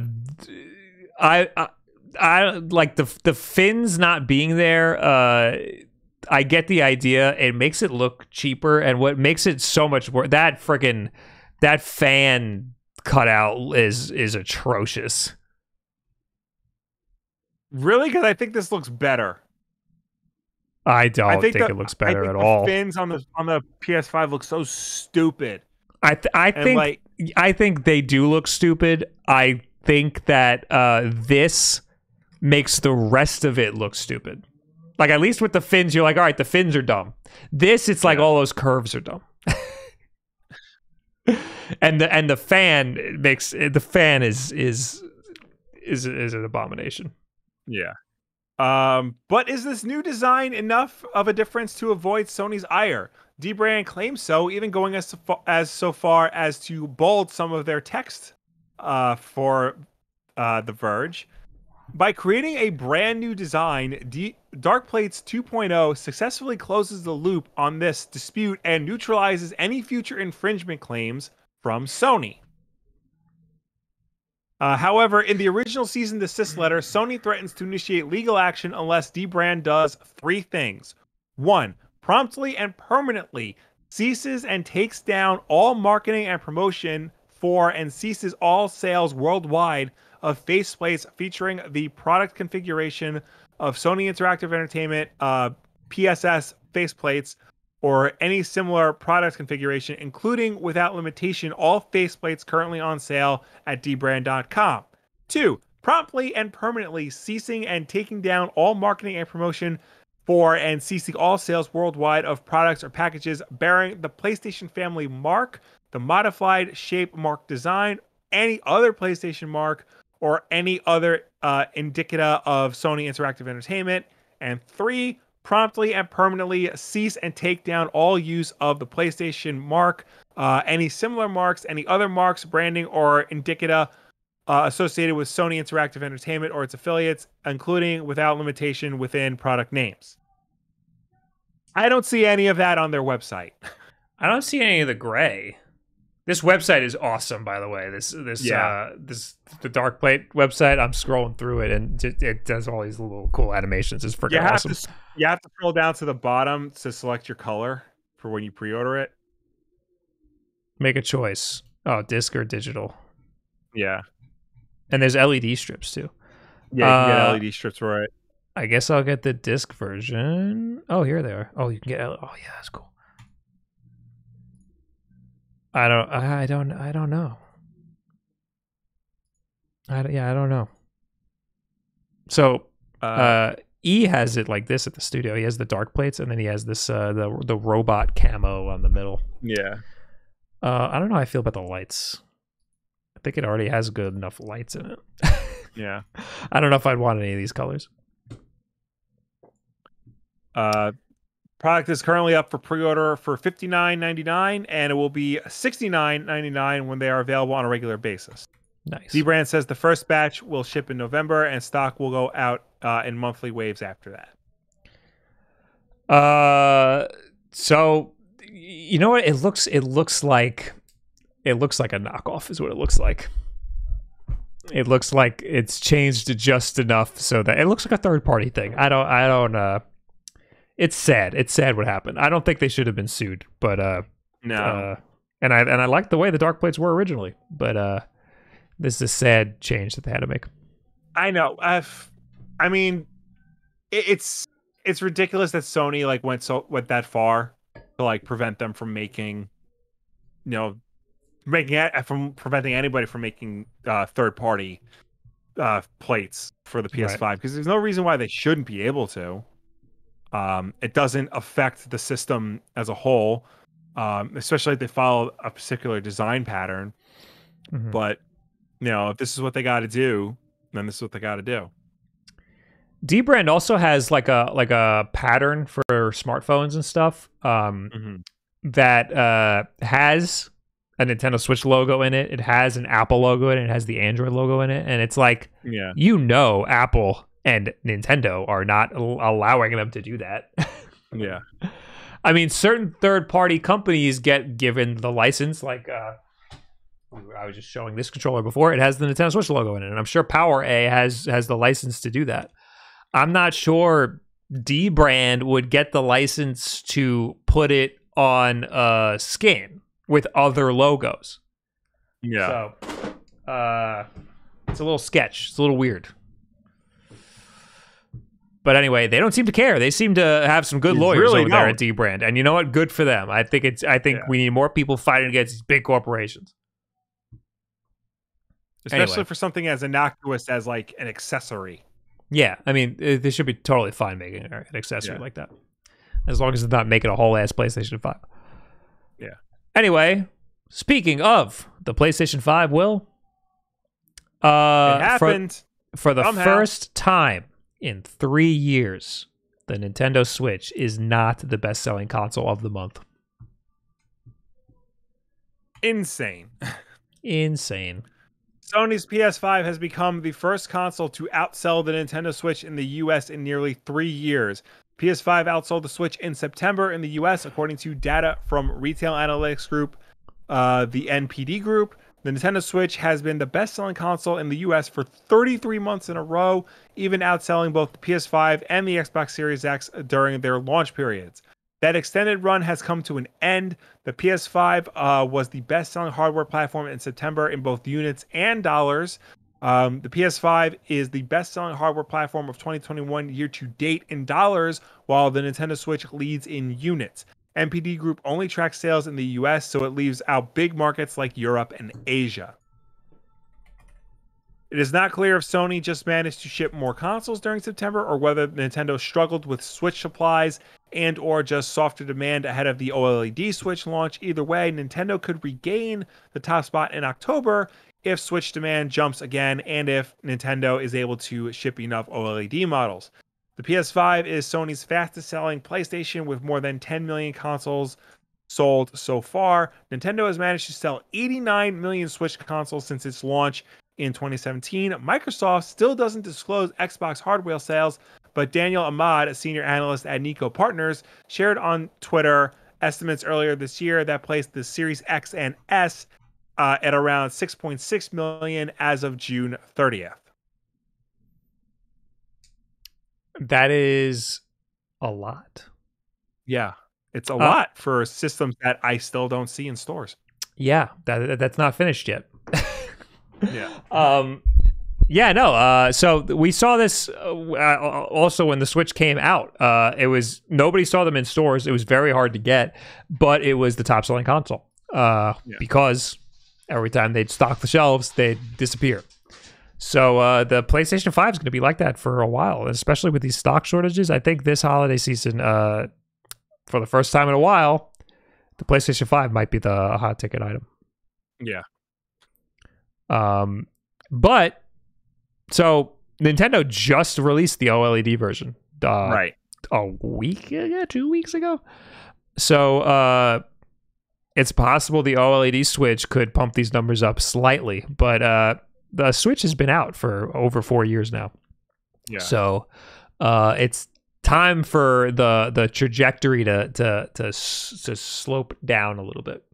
Yeah, I was gonna say 89 million units. Like, that's, anybody who wanted a Switch would have gotten it by now, because like that's around like what the best selling systems, usually sell.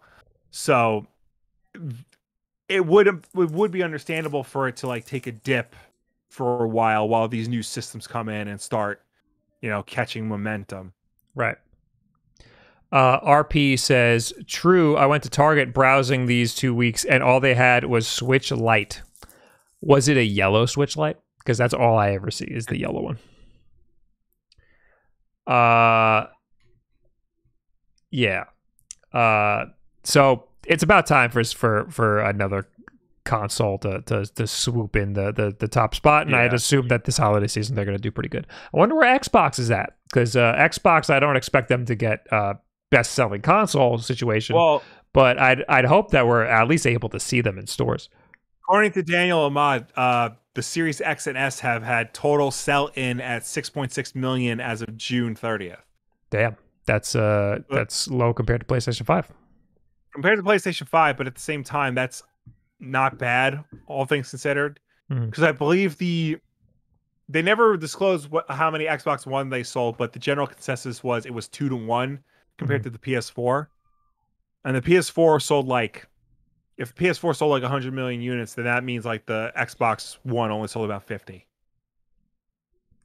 Damn. Interesting. So hopefully whoever wants to get one this holiday will be able to get one. Make sure you have that nowinstock.net open or zoolert.com and hope for the best. But I'd imagine they're going to get stocked up relatively soon, at least. No deal. You're not going to get any deals. Don't expect that. No.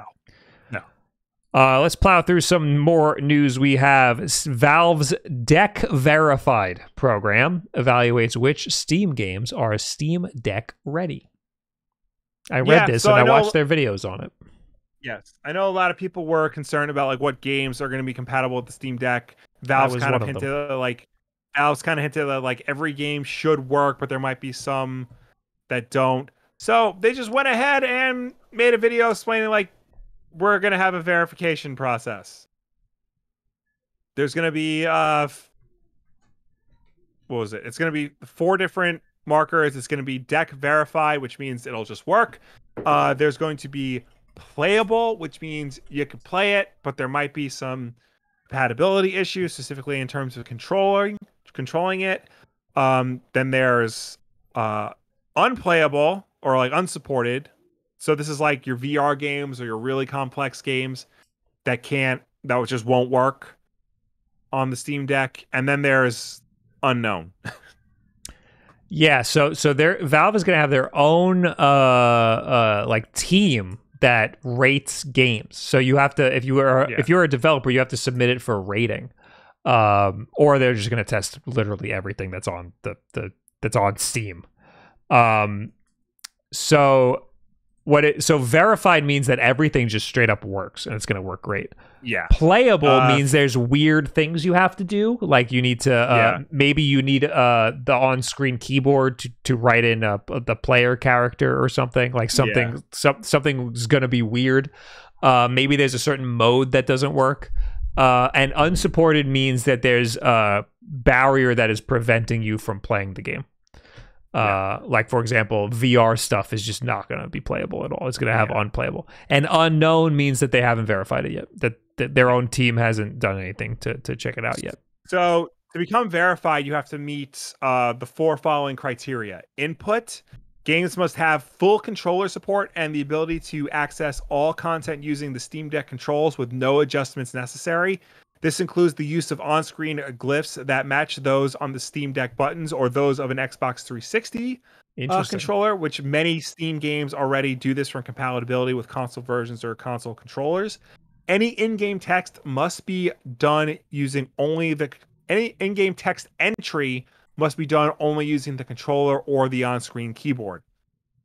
Display is the next point. Oh, on-screen keyboard. But using the thumbstick to do it, not actually using a mouse or typing with your fingers. Okay, it's that makes more sense. So like an RTS that relies on keyboard and mouse, right, might be labeled playable because you can't really play that with the controller. Well, I'm thinking like if you need to name your character, instead of using a keyboard, you have to be able to use the on-screen keyboard with the controller, like how you would type in on a Nintendo Switch. You would use the controller and type it in.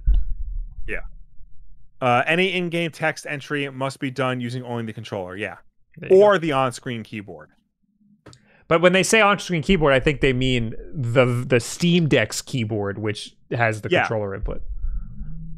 Well, like on the Switch, if you have to type something in, you can either use the controller or you can use the touchscreen.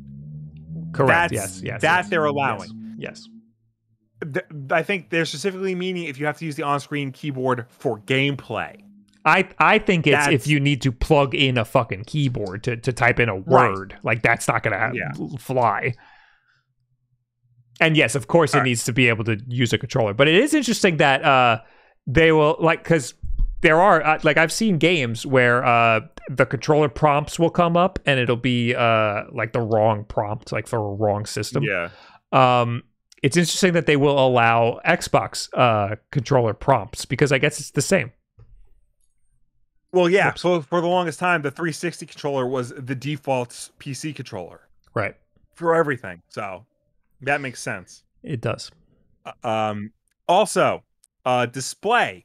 Games must include native support for 1280 by 800 or 1280 by 720 resolution and include a default configuration that runs at a playable frame rate on the hardware at the resolution at that revolution.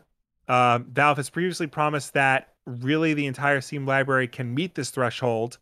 On-screen text should also be legible when the screen is held 12 inches from the face. Valve says that this means no letter should be less than 9 pixels in height. 9 pixels in height, though a 12 pixel height is recommended. So the game has to be either 800p or 720p. However, according to Valve, all games should be able to reach that. And really they should, because PC games are known to be scalable in terms of resolution. Right. Seamlessness. Sorry. There's also the great on deck set. I'm trying to plow through this. There's also a great on deck section in in Steam, and it'll be on the Steam Deck also. That has all of the verified stuff.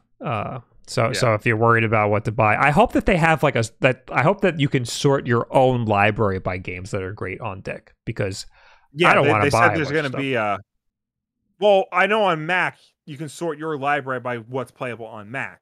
So I'm sure they'll add a great on deck section as well.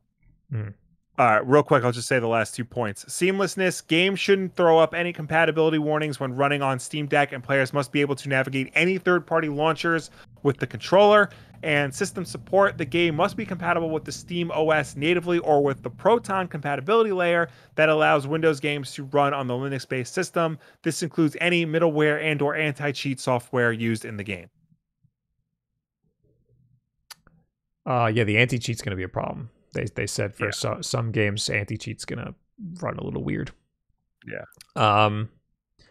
So this is exciting. I'm glad. So they're making it very easy for us as users to figure out what's going to be good and what's not, which was a big concern of mine, honestly. Obviously, they need to make it good for developers to be able to make games good for the Steam Deck, but I didn't even consider that they also need to make it easy for us to be able to tell what is not going to be compatible. So this looks like it'll be a pretty decent experience. So I'm excited to get this thing in my grubby hands and see how it plays Call of Duty Warzone, which is not on Steam, I don't think. Really? Oh, yeah. You probably have to get it from battle.net or whatever. Yes. So I'm not even sure if it'll be able to do that. But whatever. We'll see what Steam games I can get and play. Anyway. That's looking better and better. What else do we got? Splinter Cell. Ubisoft has greenlit what will be the first mainline Splinter Cell game in a decade. That's according to a development sources who told us that the title has been put into production as a means of winning back fans frustrated by the recent efforts to revive the franchise in the mobile and VR spaces. It is not clear which studio is working on the project, although two people with knowledge of Ubisoft's plans suggest the new Splinter Cell was being led by a studio outside of its traditional Montreal base. The title is in early phase of production, the sources said, but there's a small chance it could be announced next year. The much-requested sequel will arrive at a time when the company is looking to rebuild its image following a wave of discrimination and sexual harassment allegations. Employee groups say that they are not satisfied with the level of action taken by Ubisoft to change its culture. So yeah, we might be getting Splinter Cell again. Thank you. The best French bastards. The best Splinter Cell was Conviction, and nobody thinks that, and they're going to make a bad Splinter Cell. Blacklist was the best possible Splinter Cell game you can make. The problem with Blacklist was the story wasn't as good. It wasn't as focused as Conviction was, because it was a lot longer and a lot more open, and Michael Ironside didn't play Sam. That literally ruined it for me. Yeah. It was so, I mean, he was sick at the time, so he couldn't reprise his role. But the guy they got to replace him was just the shit. He was just awful. Spawnwave tweeted, someone let Ubisoft know Splinter Cell doesn't need to be an open world game with 18,000 points on the map. That's honestly my biggest fear, because I've been saying that for a long time. I've been saying that I think the reason why they haven't made a new Splinter Cell game is because they can't figure out a way to make it an open world sandbox with, flag collecting and towers to climb. Yeah, I've been burnt out on Ubisoft for a long time because all of their games are the same. They've been copying and pasting games since fucking Assassin's Creed 4. So like freaking Watch Dogs was just an Assassin's Creed game, and then freaking The Division, Far Cry. Really, a lot of it's from Far Cry 3. Mm-hmm.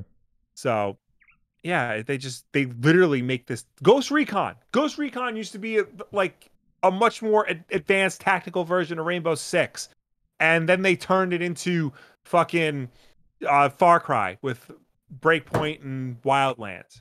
And that really annoys me. I was really disappointed because I'm a big fan of Rainbow Six. They released Rainbow Six Siege, and when Rainbow Six Siege first came out, it wasn't that good. And then they announced Ghost Recon, and I was like, here we are. Finally, we're getting more Tom Clancy stuff. And then I played it, and I was like, this is just The Division, which was just Watch Dogs, which was just Assassin's Creed. So yeah, I have little faith in them. I'm happy we're getting more Splinter Cell because I miss it, but I have little faith that they're going to do anything unique and cool with it. Yeah, or even go back to the old stuff. I have little faith that they're going to do anything like that. Yeah, even like something like Chaos Theory, like the original Xbox Splinter Cell games, like something like that. Just not an open world sandbox with flag collecting and towers to climb. Right. Last news. German game ban just screwed over Switch players on several other continents. What? So, how do I sum this up? Dying Light which is now coming out on the Switch. Dying Light was banned in Germany in 2015 due to the country's extremely draconian approach to bloody content in games. This has long been an issue there in the 80s and 90s. To release a violent game in Germany, developers would have to take bizarre steps to replace all red blood with green pixels. Recently, those laws have been eased. Even games like Wolfenstein have been able to be released in Germany, where once any depiction of Nazis would torpedo any chance of being sold. But Dying Light's brutality was caught up before those changes, so the game was never allowed to be released there. And here we are today, the release of Dying Light Platinum Edition on the Switch. That's gone without a... That's gone... So they released Dying Light Platinum Edition on the Switch without a hitch in North America and Asia, but with a surprise and very significantly a hiccup in Europe. A statement posted on Reddit by developers Techland explains, due to the nature of the content, the digital version of the game is currently banned in Germany, where the European eShop is officially registered. This makes it impossible to officially distribute the game in European countries and also Australia and New Zealand. We are currently working with our partner and local authorities to remove the ban so we can, as soon as we can. So because Nintendo of Europe is registered in Germany, all their games for all of Europe get filtered through Germany. So if Germany bans the game, the rest of Europe doesn't get the game. That is a major flaw in Nintendo's part to have all of Europe go through the strictest country. Yeah, that's ridiculous. Yeah. And I'm surprised that this also affects Australia and New Zealand as well. Yeah, it doesn't make that part doesn't make any sense. Interesting. Who here is excited for Dying Light on their Nintendo Switch though? I get this game confused with State of Decay all the time. Isn't it cloud based? The second one is. Oh, the first one isn't? The first one isn't, no. Interesting. Okay. I think the first one's an older game. I think a 360 game. It's that old? Yeah. Oh my god. I know the second one's been in development forever. Yeah. 2015 is when it came out. Okay. So I guess it isn't a... Wait, what? It says release. The only release dates are for Mac OS and Nintendo Switch. But it's on PS4, Xbox One, Windows, and Linux, and apparently Mac. Anyway, that's it. That's all for the news. Yeah. I want to do really quickly this. Tweet of the week.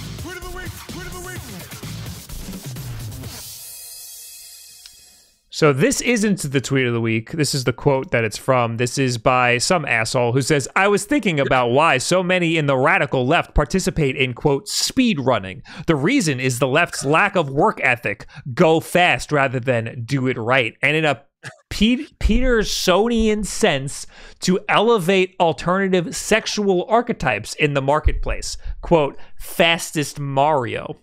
And then it says... 1 out of 14, and there's 14 tweets. I'm really hoping this is a troll because it's a beautiful copy pasta. But I just like the last part. To elevate alternative sexual archetypes in the marketplace. Fastest Mario. Yeah, I'm trying to speedrun Mario so I can elevate my alternative sexual archetype. This is the tweet of the week. This is from Turbojet, who made it a Sonic copy pasta. You can't catch me. I'm the fastest thing alive.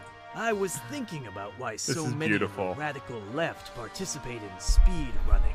Huh? The reason is the left's lack of work ethic. What? Go fast rather than do it right. And in a Petersonian sense... Petersonian? To elevate alternative sexual archetypes in the marketplace. Fastest hedgehog. Shadow, what the fuck are you talking about? You're a beta male, Sonic. I thought that was good. That's beautiful. That is so good. Did I ever show you Liquid Snake explaining to Solid Snake Big Chungus? No. I gotta send that to you. No, and did you make it? I did not make it, but I wish I did because this guy does it just as good, if not better, than I could have. It's Liquid. It's from the original Metal Gear Solid, and it's Liquid Snake. Just, have you ever heard of Big Chungus Snake? And then it goes into the spiel explaining who Big Chungus is. Chat, if you could find it, link it in the chat. I will do that right this second. Let's very quickly talk to the people from last week. If you are watching on YouTube, you can just leave a comment, and if we like you, we'll get to you on next week's Wulff Den Live. If we don't get to you, maybe it's something you said. Brenda from last week's Wulff Den Live says, as somebody who works at a coffee shop, it's always refreshing to hear Bob talk about coffee. I love/hate how I know exactly what you're saying all the time.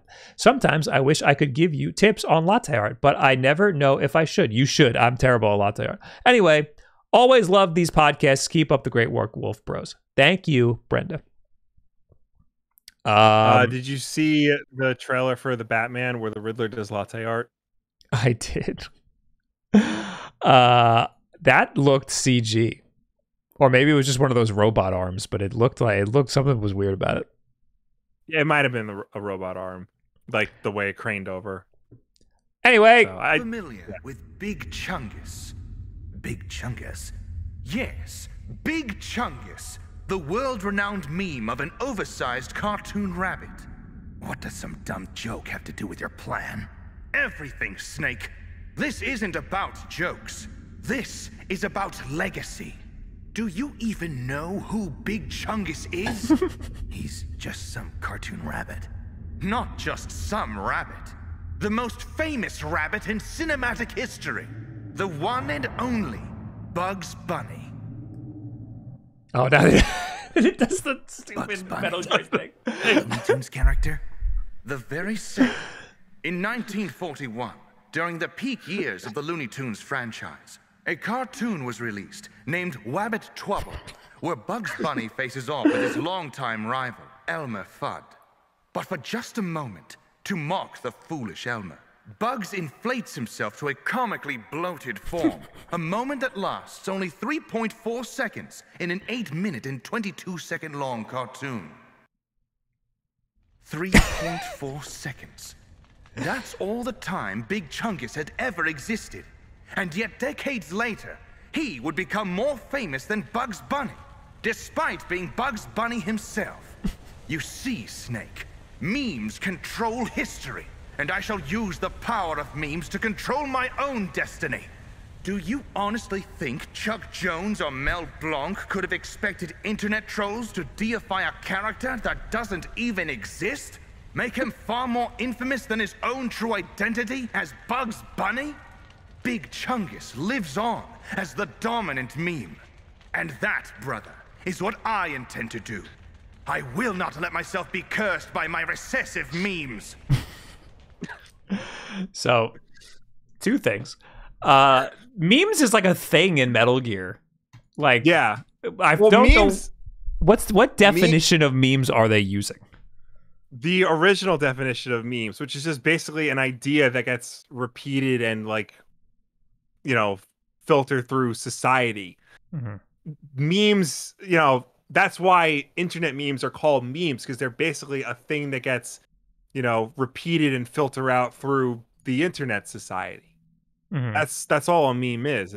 There's a Doctor Who episode where he says all a meme is a repeating idea. And that's all a meme is. It's an idea that gets repeated and filter out through the world.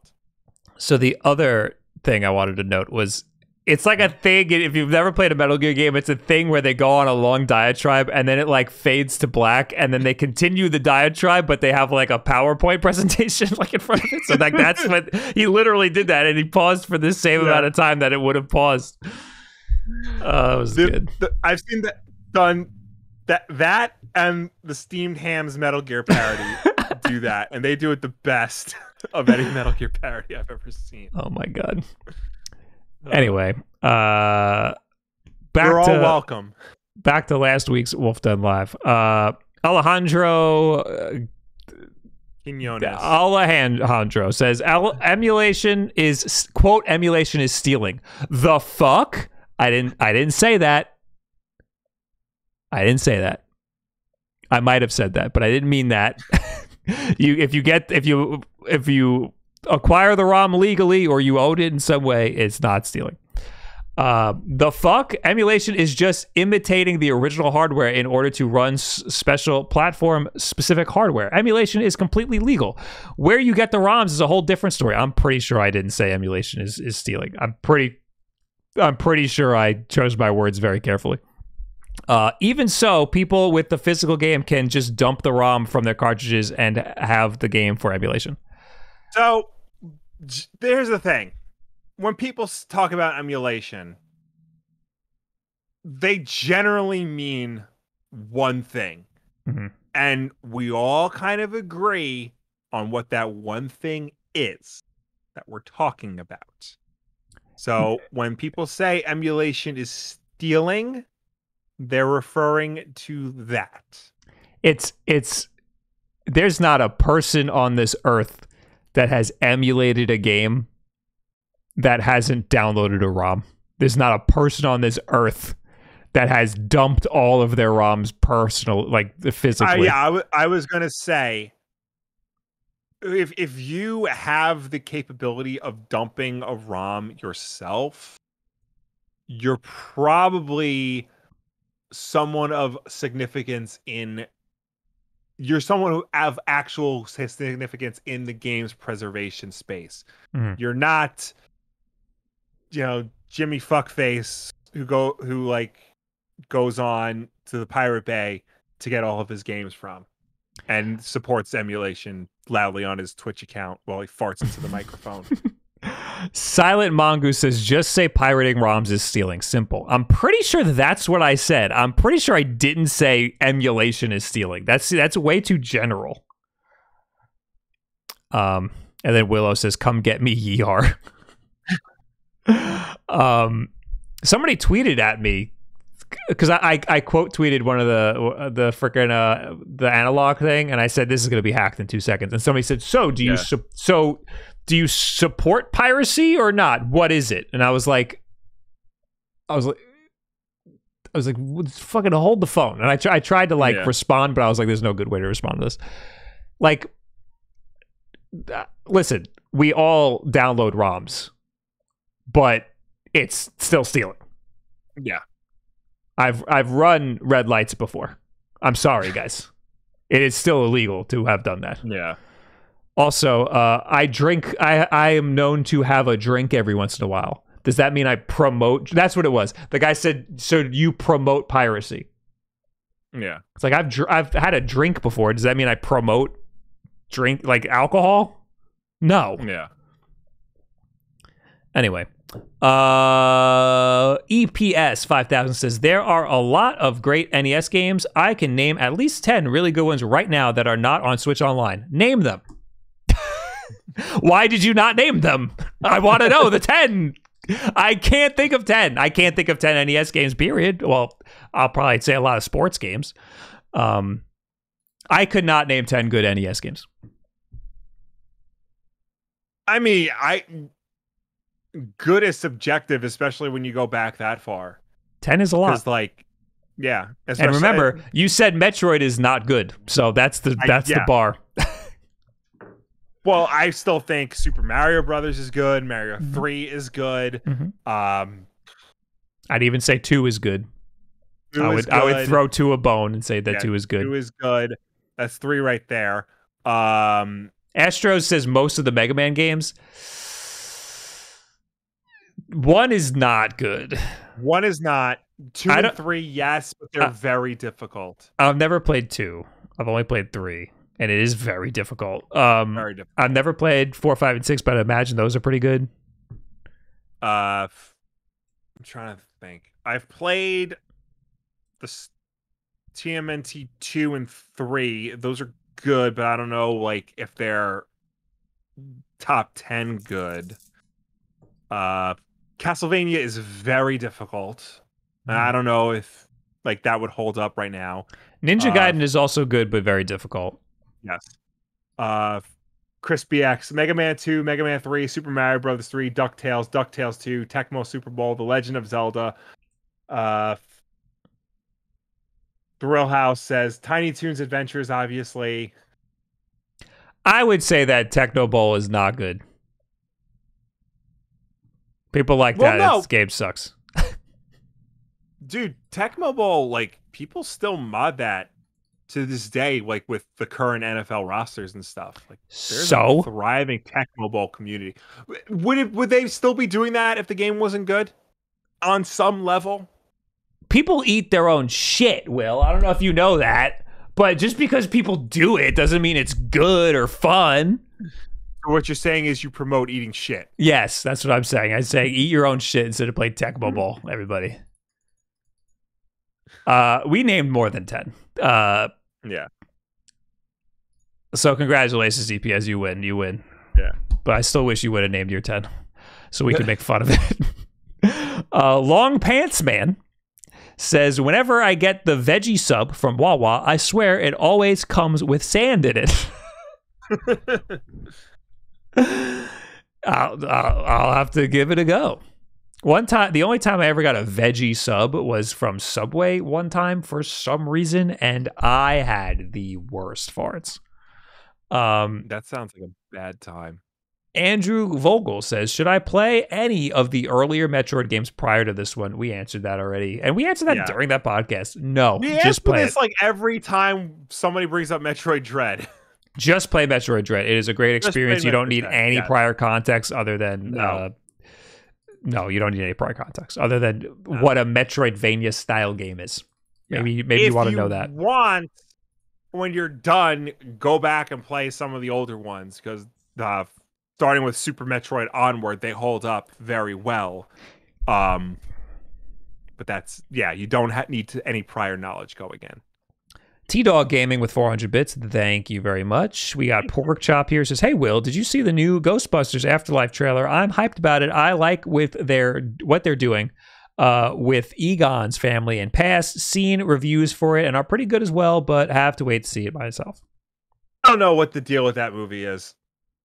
Like, Ghostbusters is a comedy that happens to be kind of scary. This looks like it forgot to be a comedy. It just looks like it's trying to be like some weird nostalgia trip. And I don't think anybody really knows what Ghostbusters is anymore. I think we all think Ghostbusters is the cartoon, when in reality it's not the cartoon. It's something else that they've been trying to replicate for years and just haven't really gotten close to it. I saw arguments. I think we talked about this. I saw arguments online, people saying that it was never a comedy. It was just a movie that happened to have funny things in it or something. When it's directed by a comedic director, it stars 2 Saturday Night Live alumni. It stars the best friend of all those guys. I think Harold Ramis wrote Animal House, which is the greatest comedy of all time, according to our father. Mm-hmm. So, who doesn't think that was going to be a comedy? I don't know. Who? I don't know. I don't want to say Greg Miller because I don't remember his stance on it, but it was definitely a tweet where I found the thread from. Yeah, I mean, I think people expect comedies to have the situation be part of the comedy. Like the situation is funny, like that they get into some hijinks. But in this, the situation isn't funny, but all of the people are funny. Exactly. Yeah. This was released back in the time when like you could do things like that, where like comedies could be like weird stuff like this. But nowadays, comedies are, I don't want to say comedies are all the same, but they follow a similar mindset. They're like the Will Ferrell style comedies, or they're the Judd Apatow style comedies and stuff. And those are all fine. Those are good. Some of my favorite movies are like that. But Ghostbusters is unique in that it's Ghostbusters. There's nothing else really like it. It's funny, but it's also scary. It's also, kind of suspenseful. It's got action in it. But, it's at its core, it's still a comedy. It's just not a comedy like what we think of as a modern comedy is. I think this is important to note here. Kate McCat says, if it's from Wawa, it's not a sub, it's a hoagie, you heathens. That's a regional thing. We should know this. In the Northeast, they call it a grinder. Thoughts? That is an app that I once accidentally downloaded. No, why would you do that? What would you think that it is? It wasn't Grinder. It was Hornet, which is like Grinder for and Bumble mixed together. Wait, how could you wait? That makes no sense. What? The whole purpose of Bumble is so that the girl has to make the first move. If you're the same sex, who makes the first move? I don't know. I didn't go any further after I downloaded the app by accident. What did you think that it was? No, I knew what it was. I was searching for it and I found it, like, oh, that's it. And then my finger, swear to God, landed on download. Will got a hornet's nest outside. He was trying to identify the hornets, so he downloaded an app that he thought was identifying hornets, but it turned out to be a dating app. Yeah. That's a very sus story, Will, I have to say. Why the hell were you looking at the app in the first place? Who hasn't like been with their friends and been like, there's a gay Bumble? There's a gay Bumble? I gotta look this up. I have to be honest. I am very confused about the whole gay Bumble thing. I need to know how you can make Bumble a gay thing. It doesn't make any sense to me. I don't know. Why don't you download Hornet and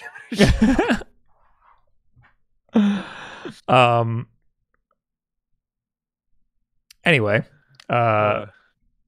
what else do you heathens? Anyway, no, it's the sandwich is called a sub because Subway is a store that exists. Well, no, that's not a good argument because it's from Wawa.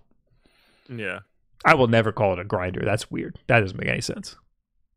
That's a thing I put my coffee in, and also an app if I'm feeling sassy that night. Yeah. Between the dildo ads on Bob's screen and Will using Grindr, I don't know. I don't know they were so. I didn't know they were so free. Yo, bro, did you listen to us? He used Hornet. Dude, it's 2021, man. Yeah, you don't know our lives. Yeah. So apparently, people want us to answer. How do we feel about Celeste coming off of Game Pass? Who cares? Coming off? I thought they were adding it to Game Pass. Leaving Apex Fan says leaving Game Pass. Buy the fucking game. It's awesome. Yeah. I mean, have you not beaten it? Is that why you're upset that it's leaving Game Pass? I mean, games are going to leave Game Pass. And yeah. I haven't touched Celeste in years. It's an amazing game, but I haven't touched it in years. You get a discount if a game leaves Game Pass. Oh, it's leaving Game Pass. Okay. If a game leaves Game Pass, you can still buy it at from what I understand, a pretty good discount. So check what the discount is and then download it. Apex Fan says other games are leaving too, like Five Nights at Freddy's. I could not care less about FNAF. Yeah. So Squid Vorbis gave us a link. How does Bumble work for gay people since the girl usually has to message first? You can select what your sexual preference is in the app. Bumble will then show you people that you can like. Normally, only the girl can message first, but in the case of same-sex couples, either person can message first. So then that's... Tinder. How do you make that's the... Like, I understand. I completely understand how Bumble works for same-sex people. I don't understand how you can call an app Grindr and I'm sorry, Bumble for gay people, because Bumble, the whole hook of Bumble is that the girl messages first, right? So you can't call it Bumble for gay people. That doesn't work. Well, I don't make the rules. I just accidentally download the apps. Bumble has friendship too. Is it? But doesn't Tinder have that? I don't know. I'm the wrong person to talk to about dating apps. I'm so happy I missed that entire wave. I was in the middle of it, and I just abstained. I was like, you know what? I guess it's just not gonna happen then. I quit. I rage quit the game. I was like, no, I'm not playing. Yeah, I think you made the right decision. Guys, it's very late. We need to leave. Thank you for hanging out. Thank you for tuning in. Thank you for watching us. Thank you for chatting with us. As always, the Wulff Den podcast is every single Tuesday night at 8 p.m. Eastern right here on twitch.tv/WulffDen. If you can't make the show for any reason at all, we always put it up as an archive version over on our YouTube channel, youtube.com/WulffDen podcast. So you can go and check us out over there on demand whenever you want. If you prefer to listen to us rather than watch us, you can do that as well. We're also an audio podcast on anchor.fm/WulffDen podcast and your preferred podcast services of choice. But no matter where you get this show from, folks, please be sure to subscribe, rate, and review us because that helps us with placement on all of those respective platforms. Chris BX said he's the one who makes the timestamps. He said adding another topic, dating sites and timestamping it. Thank you for hanging out, everybody. Maybe we'll do a poll on Spotify. So go over to Spotify and see if there's a poll over there. We'll see what happens. It won't be about dating apps. Sorry, but I'll think of something good. Is Nintendo Switch Online too expensive or something like that? Yeah. Who's online right now? Let's see. We have nobody I care about. Womp womp womp. We rated Jiggy recently. Oh, Wood's on. Everybody go watch Wood. There you go. He's playing Sora. I think he's got an open arena, so go kick his ass. Some of you open chat gang people will fucking clean house over there. I will see you probably Thursday. I don't think so tomorrow, unless there's like a cheeky little stream. But I'll see you on Thursday. Guys, thanks for being here. Bye. Bye.